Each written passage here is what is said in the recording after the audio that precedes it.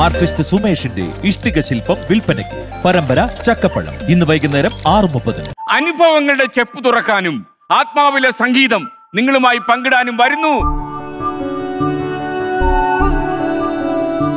താങ്കൾ എനിക്കൊന്ന് ഈ ഗാനമേളകളിലൂടെയായിരുന്നു ശരിക്കും എസ്റ്റാബ്ലിഷ് ചെയ്തത് അല്ലേ? അതെ. ഇസ്രായേലിൻ നാഥനായി വാഴും ഏകദൈവം.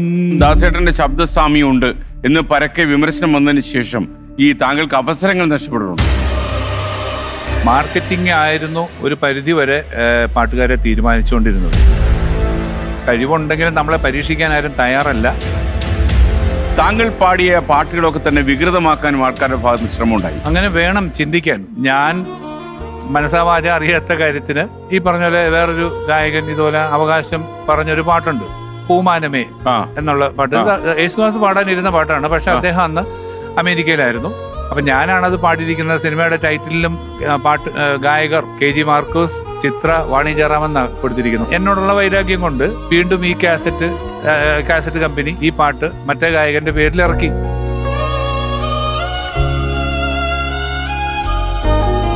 അബുദാബിയിൽ വെച്ച് വലിയൊരു ആക്സിഡന്റിൽ പെട്ടു താങ്കൾ അല്ലേ? അതെ, അത് ജീവിതത്തിലെ ഒരു വലിയ സംഭവമായിരുന്നു. ഞാനൊന്ന് മയങ്ങുന്ന സമയത്ത് എനിക്ക് തോന്നുന്നു ആ പാട്ട് എന്തൊക്കെ എടുത്തിട്ട് മറിക്കുന്ന പോലൊക്കെ ഒരു തോന്നൽ. ഞാൻ നോക്കിയപ്പോൾ ഞാൻ റോഡിൽ കിടക്കുക.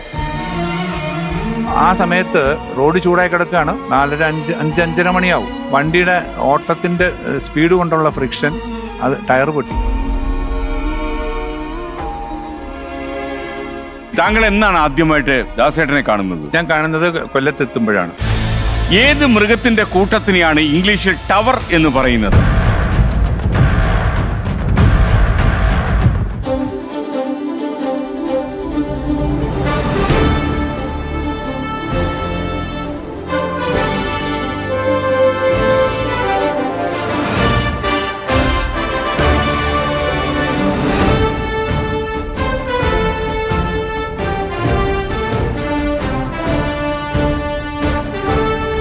എല്ലാ പ്രേക്ഷകർക്കും സ്വാഗതം. ഇത് myG ഫ്ലവേഴ്സ് ഒരുകോടി. അനുഭവങ്ങളുടെ ചെപ്പ് തുറക്കാനും ആത്മാവിലെ സംഗീതം നിങ്ങളുമായി പങ്കിടാനും വരുന്നു എറണാകുളത്ത് നിന്ന് ചലച്ചിത്ര പിന്നണി ഗായകൻ K.G.Markose. You are welcome to fantastic show.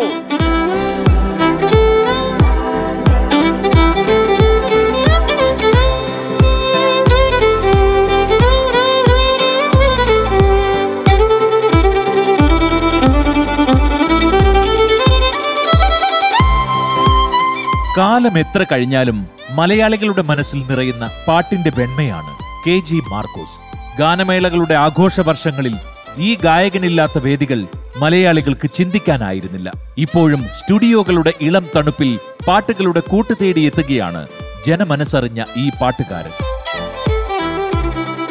ഗായകനും സംഗീത സംവിധായകനുമായ സാംജി ആറാട്ടുപുഴ ഉൾപ്പെടെ പാട്ടുവഴികളിലെ കൂട്ടുകാരെയൊന്നും മാർക്കോസ് മറക്കുന്നില്ല.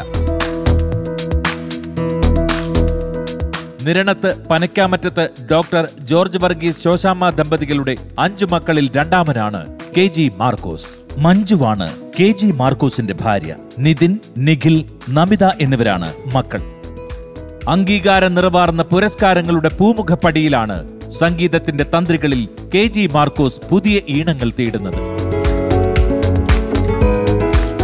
മലയാള സിനിമയുടെ ചരിത്ര വിജയങ്ങൾ മാത്രമല്ല, ഭക്തിഗാനങ്ങളുടെ ആത്മനിർവൃതിയുമുണ്ട് K.G.Markoseന്റെ ആലാപന വീഥികളിൽ.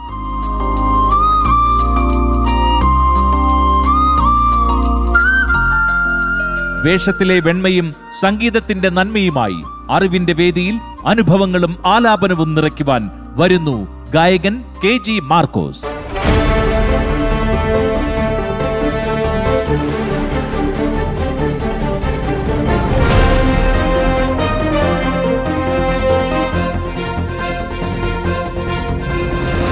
ഹായ്, ഇത് കുട്ടേട്ടനല്ലല്ലോ, വലിയേട്ടനാണല്ലോ. അതെ, കുറച്ച് വളർന്നു പോയി.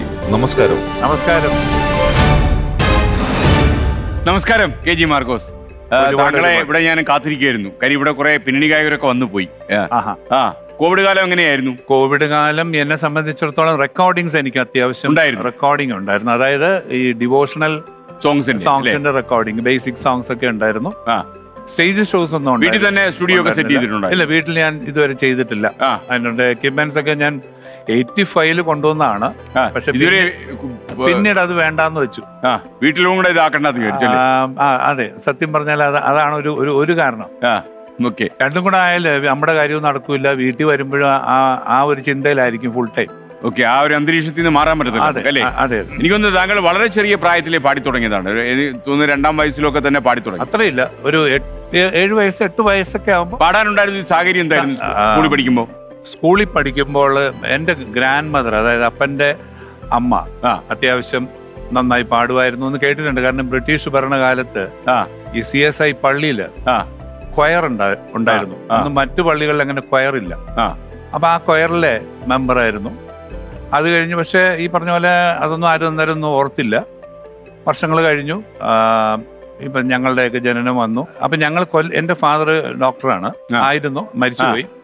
അപ്പം ഞങ്ങൾ തിരുവനന്തപുരത്ത് താമസിക്കുമ്പോൾ 1955 കാലഘട്ടത്തിൽ, എനിക്ക് തോന്നുന്നു 50 കാലഘട്ടത്തിൽ ഫാദർ അവിടെ ജോലിയിൽ പ്രവേശിച്ചു. തിരുവനന്തപുരം മെഡിക്കൽ കോളേജ് ആരംഭിക്കുന്ന കാലത്ത്. അത് കഴിഞ്ഞ് പിന്നെ അദ്ദേഹത്തിൻ്റെ കല്യാണമൊക്കെ കഴിഞ്ഞ് ഞങ്ങളൊക്കെ ജനിച്ചു. അപ്പം ഞാൻ ജനിക്കുന്ന സമയത്ത് ട്രിവാൻഡ്രത്താണ്.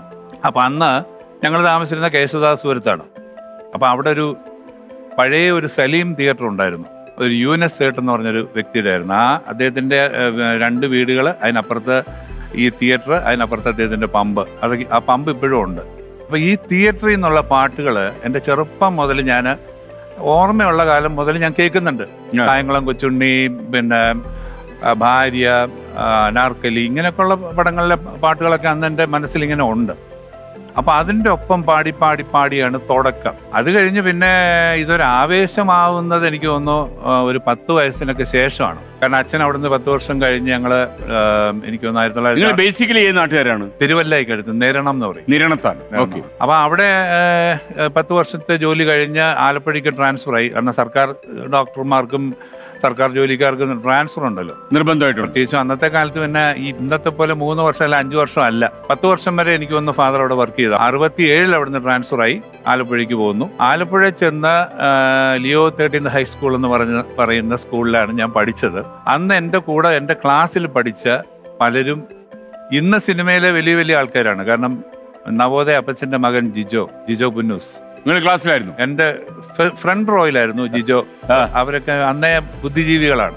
ഒരു 3-4 റോയിലൊക്കെ ആയിരുന്നു. ഞാൻ ഇന്നത്തെ പ്രൊഡ്യൂസർ വാളക്കുഴി ഔസേപ്പച്ചനും ഞാൻ ഒന്നിച്ച് അപ്പുറത്തും ഇപ്പുറത്തൊക്കെ ഇരുന്ന് പഠിച്ചവരാ. പിന്നെ സിബി മലയിൽ എന്റെ സീനിയർ ആയിരുന്നു. പിന്നെ ഫാസിൽ എന്റെ കൂടെ പഠിച്ചതല്ല, ഈ വാളക്കുഴിയുടെ മൂത്ത ബ്രദറുമായിട്ട് വലിയ അടുപ്പമായിരുന്നു. അപ്പൊ ഞങ്ങള് ഈ ആലപ്പുഴയിലെ അന്ന് കുഞ്ചാക്കോ ജീവിച്ചിരിക്കുന്ന സമയമാണ്. അദ്ദേഹത്തിന്റെ നേരെ എതിര് ആണ് ഈ വാളക്കുഴി ഔസേപ്പച്ചന്റെ വീട്, ഓപ്പോസിറ്റ് സൈഡിൽ. അപ്പോൾ അവിടെ ഒരു നീണ്ട ഒരു ഇടവഴിയുണ്ട്. ആ ഇടവഴിയിലായിരുന്നു ഞങ്ങൾ ക്രിക്കറ്റ് കളിക്കുക. അപ്പോൾ ഈ ഫാസിലും ഔസേപ്പച്ചന്റെ ചേട്ടനും നെടുമുടി വേണുമൊക്കെ ആ മതിലയിൽ ഇങ്ങനെ വന്നിരിക്കുമായിരുന്നു. ഇപ്പോഴല്ല, 68, 69 കാലഘട്ടത്തിലെ കാര്യമാണ് ഞാൻ പറയുന്നത്. അതിനുശേഷം പിൽക്കാലത്ത് ഇവരെല്ലാം സിനിമയിൽ വന്നു. ഞാനും അന്ന് പാടുമെങ്കിലും ഞാൻ സിനിമയിലൊന്നും വരുമെന്നുള്ള ഒരു ധാരണയില്ല. അങ്ങനെ അവിടെ താങ്കളുടെ വളർച്ചയിൽ സുഹൃത്തുക്കൾക്കൊരു കോൺട്രിബ്യൂഷൻ ഉണ്ട് അല്ലേ? പ്രോത്സാഹനമുണ്ട്. പക്ഷെ കോൺട്രിബ്യൂഷൻ തരാമായിരുന്നു പലർക്കും കുറച്ചുകൂടെ. അവരാരും കോൺട്രിബ്യൂഷൻ തന്നില്ല. പക്ഷെ നല്ല പ്രോത്സാഹനം ക്ലാസ്സിൽ പാടിക്കുമ്പം അല്ലെങ്കിൽ സാറ് വരുമ്പം എന്നെ മുമ്പോട്ട് കൊണ്ടുവരുമായിരുന്നു. കാരണം സാറേ ഇവൻ പാടുമെന്നും പറഞ്ഞുകൊണ്ട് എന്നെ കൊണ്ട് ചെറിയ പാട്ടുകൾ അന്ന് പാടിക്കുമായിരുന്നു. ഒരുപാട് നേരം ഞാൻ അങ്ങനെ പാടി കൊടുത്തിട്ടുണ്ട്. അത് കഴിഞ്ഞ് കോളേജിൽ കയറിയ സമയത്ത് എൻ്റെ കൂടെ പഠിച്ചതാണ് മുകേഷ്, നമ്മുടെ നടൻ മുകേഷ്. എൻ്റെ ജൂനിയറായിട്ട് പഠിച്ചതാണ് സുരേഷ് ഗോപി. പിന്നെ ബാലേന്ദ്രമേനൻ എൻ്റെ സീനിയർ ആയിരുന്നു. അദ്ദേഹത്തിന്റെ പടത്തിലാണ് ഞാൻ ആദ്യമായിട്ട് പാടുന്നത്. കേൾക്കാത്ത ശബ്ദത്തിലാണ് ആദ്യത്തെ പാട്ട്. കേൾക്കാത്ത ശബ്ദമായിരുന്നു, കന്നിപ്പൂമാനം. അതെ. അപ്പൊ ഇനി നമ്മള് മറ്റുള്ള ഡീറ്റെയിൽസിലേക്ക് വരുന്നതിന് മുമ്പ് നമ്മുടെ കൂടെ വന്ന ആളിനെ കൂടെ പരിചയപ്പെടുത്താൻ തോന്നുന്നു. അദ്ദേഹം എൻ്റെ ഒരു വളരെ അടുത്ത സുഹൃത്താണ്. ബൈജു ജെയിംസ് എന്നാണ് പേര്. പാട്ടുകാരനാണ്. എവിടെ വീട് താങ്കളുടെ? എന്റെ എറണാകുളത്ത് വടുതലക്കാരനാണ്. അപ്പൊ ഈ രംഗത്ത് സജീവമായിട്ട് പ്രൊഫഷണൽ ആയിട്ടുണ്ടോ അതോ എങ്ങനെയാ? ഉണ്ട്, സംഗീത രംഗത്തുണ്ട്. ഓക്കെ, അപ്പൊ നമുക്ക് ഇദ്ദേഹത്തിന് സഹായിക്കേണ്ടി വരും. പൊതുവിജ്ഞാനമൊക്കെ ഒന്ന് അഭ്യസിച്ച് നോക്കാം നമുക്ക്. Okay, thank you Baiju James. ഈ കോളേജിലൊക്കെ പഠിക്കുമ്പോഴും അത്യാവശ്യം പാട്ടുണ്ടായിരുന്നു. കൊല്ലം SM കോളേജിലായിരുന്നു പഠിച്ചത് അല്ലേ? Fathima national college. ഓക്കെ, അതിന് പ്രീ ഡിഗ്രി കാലമാണോ അത്? പ്രീ ഡിഗ്രി അവിടെ ആയിരുന്നു, ഡിഗ്രി തുടക്കം അവിടെ ആയിരുന്നു. പക്ഷെ അത് കഴിഞ്ഞ് പിന്നെ ഞാൻ ഈവനിങ് ക്ലാസ്സിലോട്ട് മാറി. ഓക്കെ. ഞാൻ ഈ ഗാനമേളയൊക്കെ പതുക്കെ തുടങ്ങി. കോളേജിൽ അന്നത്തെ കാലത്തൊക്കെ പാടുന്നവർക്ക് വലിയ മാർക്കറ്റ് ആയിരുന്നല്ലോ, പെൺപിള്ളേരുടെ വലിയ സ്റ്റാർ അല്ലേ? തീർച്ചയായും അല്ലേ. അന്ന് പാട്ടുകാർക്കായിരുന്നു ഭയങ്കര മാർക്കറ്റ്.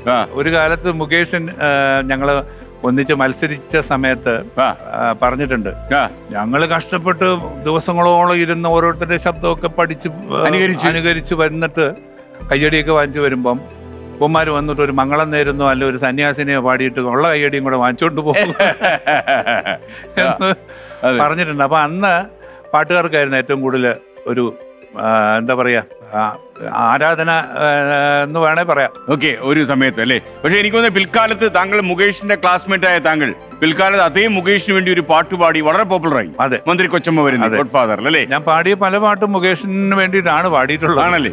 അതൊരു എനിക്ക് തോന്നുന്നു ഒരു നിയോഗമായിരിക്കും അല്ലേ. അതും ആയിരിക്കാം. കാരണം മന്ത്രി കൊച്ചമ്മ ഭയങ്കര ഹിറ്റായിരുന്നു. അതേപോലെ മാന്യന്മാർ എന്ന സിനിമയില് ഞാൻ പാടിയൊരു പാട്ട് മുകേഷാണ് ആ സീനിൽ അഭിനയിച്ചിട്ടുള്ളത്. വൃന്ദാവന ഗീതം മൂളിവനികളാടുന്നു. അപ്പൊ ഈ മന്ത്രി കൊച്ചം കുറച്ചൊരു ഇളക്കമുള്ള പാട്ടായതുകൊണ്ട് കുറച്ചുകൂടെ പോപ്പുലറായി. എനിക്ക് സാധാരണ K.G.Markose പാടുന്ന പാട്ടുകൾ രീതി ഉള്ള പാട്ടായിരുന്നില്ല അല്ലേ? അതെ അതെ, തീർച്ചയായും. ഞാൻ പക്ഷെ എല്ലാ ടൈപ്പ് പാട്ടുകളും ഞാൻ പാടുമായിരുന്നു. പക്ഷെ ഇപ്പൊ പിന്നെ കുറച്ച് ടൈപ്പ് ആയതാണ്, പിന്നെ ആകേണ്ടി വന്നു അല്ലേ. അല്ലെ താങ്കൾ എനിക്കൊന്ന് ഈ ഗാനമേളകളിലൂടെ ആയിരുന്നു ശരിക്കും എസ്റ്റാബ്ലിഷ് ചെയ്തത് അല്ലേ? അതെ, അതും എനിക്കൊന്ന് ഒരുപാട് ഗാനമേളകളിലേക്ക് താങ്കൾ പോയി. അതെ, അന്ന് വേറെ മാർഗങ്ങൾ ഇല്ലായിരുന്നു. കാരണം ഇന്നത്തെ പോലെ മൊബൈൽ ഫോണോ അല്ലെങ്കിൽ മീഡിയകളോ ടെലിവിഷനോ ഒന്നും ഉണ്ടായിരുന്നില്ല. അപ്പോൾ നമുക്ക് വേദികൾ മാത്രമേ ഉണ്ടായിരുന്നുള്ളൂ. അപ്പം മാക്സിമം കവർ ചെയ്യുക എന്നുള്ളതായിരുന്നു അന്നത്തെ ഒരു രീതി. അതായത് തിരുവനന്തപുരം മുതൽ കാസർഗോഡ് വരെ. ഫാദറിന് ഇഷ്ടമായിരുന്നു ഈ ഗാനമേളയ്ക്കൊക്കെ പോകുന്നത്? സംഗീതം ഇഷ്ടമായിരുന്നു, പക്ഷെ ഗാനമേളയ്ക്ക് പോകുന്നത് സത്യം പറഞ്ഞാൽ വലിയ താല്പര്യം ഇല്ലായിരുന്നു. കാരണം അതൊക്കെ ഒരു വേറെ ഒരു ലെവലിലുള്ള ആൾക്കാർ പാടുന്നതാണ് അല്ലെങ്കിൽ പോകുന്നതാണെന്നുള്ളൊരു ധാരണ അന്നത്തെ ആൾക്കാരുടെ മനസ്സിൽ ഉണ്ടായിരുന്നു അല്ലേ? ഉണ്ടായിരുന്നു. കാരണം പേയ്മെന്റ് കുറവാണ്, പിന്നെ നമ്മുടെ സഹവാസം അങ്ങനെയുള്ള ആൾക്കാരുമായിട്ടാണ്, അങ്ങനെയൊക്കെ ഉള്ള ഒരു ഫീലിംഗ് ആയിരുന്നു അവർക്കൊക്കെ. പക്ഷെ ഇന്ന് കുറെ കൂടെ ഒക്കെ ഒരുപാട് മാറ്റങ്ങൾ വന്നു. വലിയ വലിയ സംഗീതജ്ഞരെ കാണാനും കേൾക്കാനും പഠിക്കാനും ഒക്കെയുള്ള അവസരങ്ങൾ ഉണ്ടായപ്പോൾ കുറെ കൂടെ ഒക്കെ ഭയങ്കരമായ മാറ്റം വന്നു. ഓക്കെ, നമുക്ക് അതിലേക്ക് ഡീറ്റെയിൽസിൽ വരണം. ഗാനമേളകളെ പ്രത്യേകിച്ച് ജനങ്ങളുടെ ആത്മാവ് ഒപ്പിയെടുക്കുന്ന ഒരു പരിപാടിയാണല്ലോ. പ്രത്യേകിച്ച് വലിയൊരു വെല്ലുവിളിയാണല്ലോ. ഡയറക്റ്റ് ആയിട്ട് പാടുന്നു, റിസൾട്ടും അപ്പം തന്നെ കൂവലായാലും കയ്യടിയായാലും ഒപ്പം തന്നെ നമുക്ക് ലഭിക്കും എന്നുള്ള ഒരു ഗുണമുണ്ടല്ലോ. സ്റ്റേജ് നാടകം പോലെയാണല്ലോ ഗാനമേള എന്ന് പറയുന്നത്. തീർച്ചയായും അല്ലേ? അപ്പൊ വളരെ സന്തോഷം താങ്കൾ വന്നതിൽ. അപ്പൊ നമുക്ക് ഇനിയിപ്പോ മത്സരിക്കുന്ന രണ്ട് രീതിയിലുണ്ട് ഇവിടെ. താങ്കൾ ശ്രദ്ധിച്ചിട്ടുണ്ടോ എന്ന് എനിക്കറിയില്ല. 10 ചോദ്യങ്ങൾ വഴി 1 കോടിയുണ്ട്, 20 ചോദ്യങ്ങൾ വഴി 1 കോടിയുണ്ട്. 1 കോടിക്ക് വേണ്ടിയുള്ള മത്സരം. അപ്പൊ 1 കോടി കിട്ടണം. 1 കോടി കിട്ടണം. അതാണ്. അത് 20 ചോദ്യങ്ങൾ വഴിയാകാം, 10 ചോദ്യങ്ങൾ വഴിയാവാം. താങ്കൾ ഏത് പ്രിഫർ ചെയ്യുന്നു? എനിക്ക് ഇത്തിരി സമയം കിട്ടി. 20 ചോദ്യങ്ങൾ വഴി. ഓക്കെ, നമുക്ക് പാട്ടൊക്കെ കേട്ട് വളരെ സന്തോഷമായിട്ട് മുന്നോട്ട് പോവാം അല്ലേ? അപ്പൊ 20 ചോദ്യങ്ങൾ വഴി നമ്മൾ മുന്നോട്ട് പോകുന്നു. ഞാൻ ആദ്യത്തെ ചോദ്യത്തിലേക്ക് കിടക്കട്ടെ. First question. ആയിക്കോട്ടെ. First question monitor.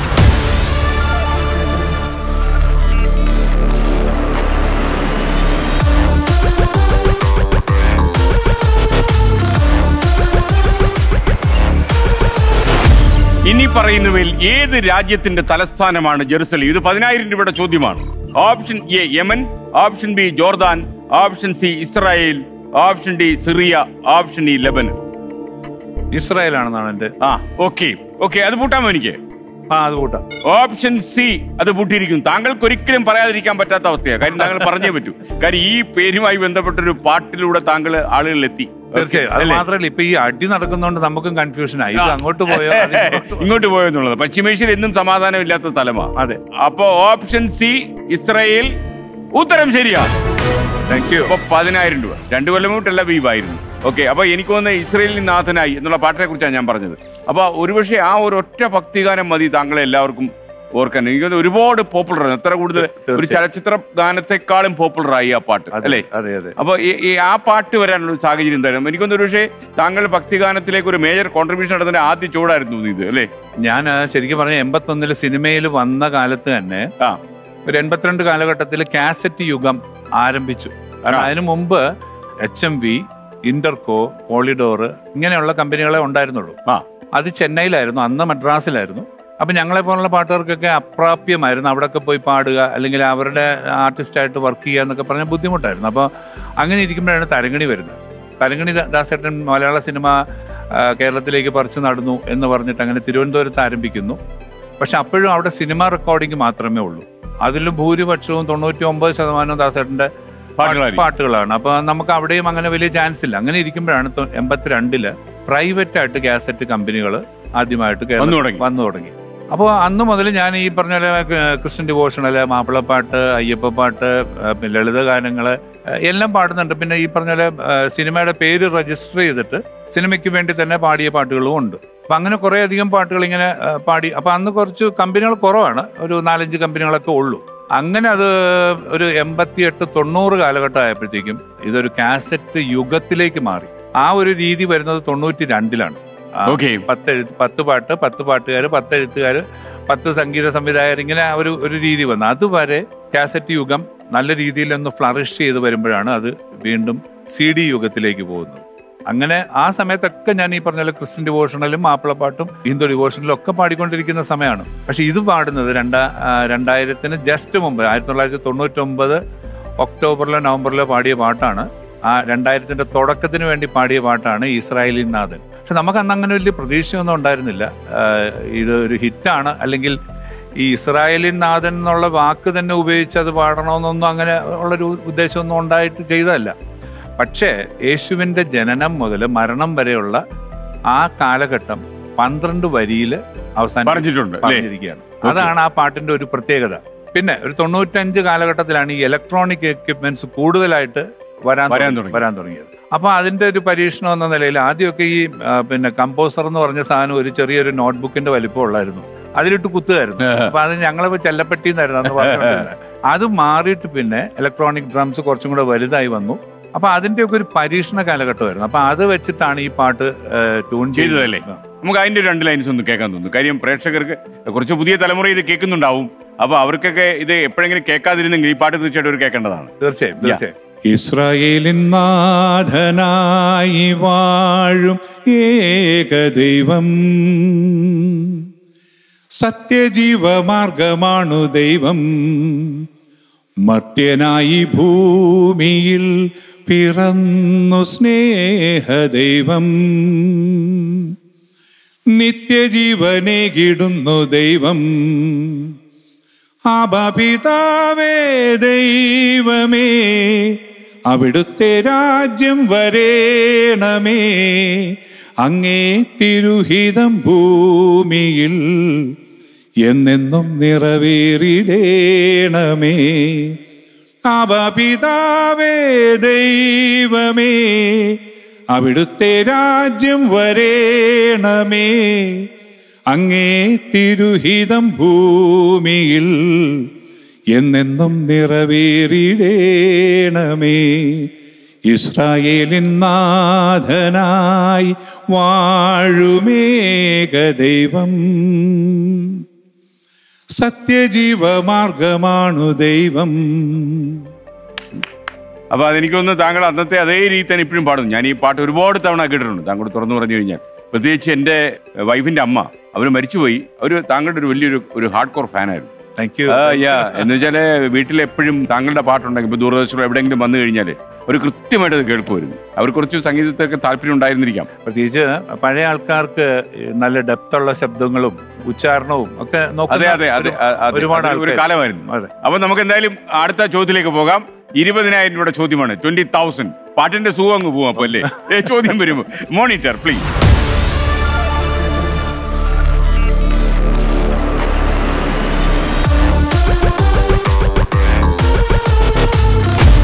അപ്പോ LED ഒരു വീഡിയോ വരുന്നുണ്ട്.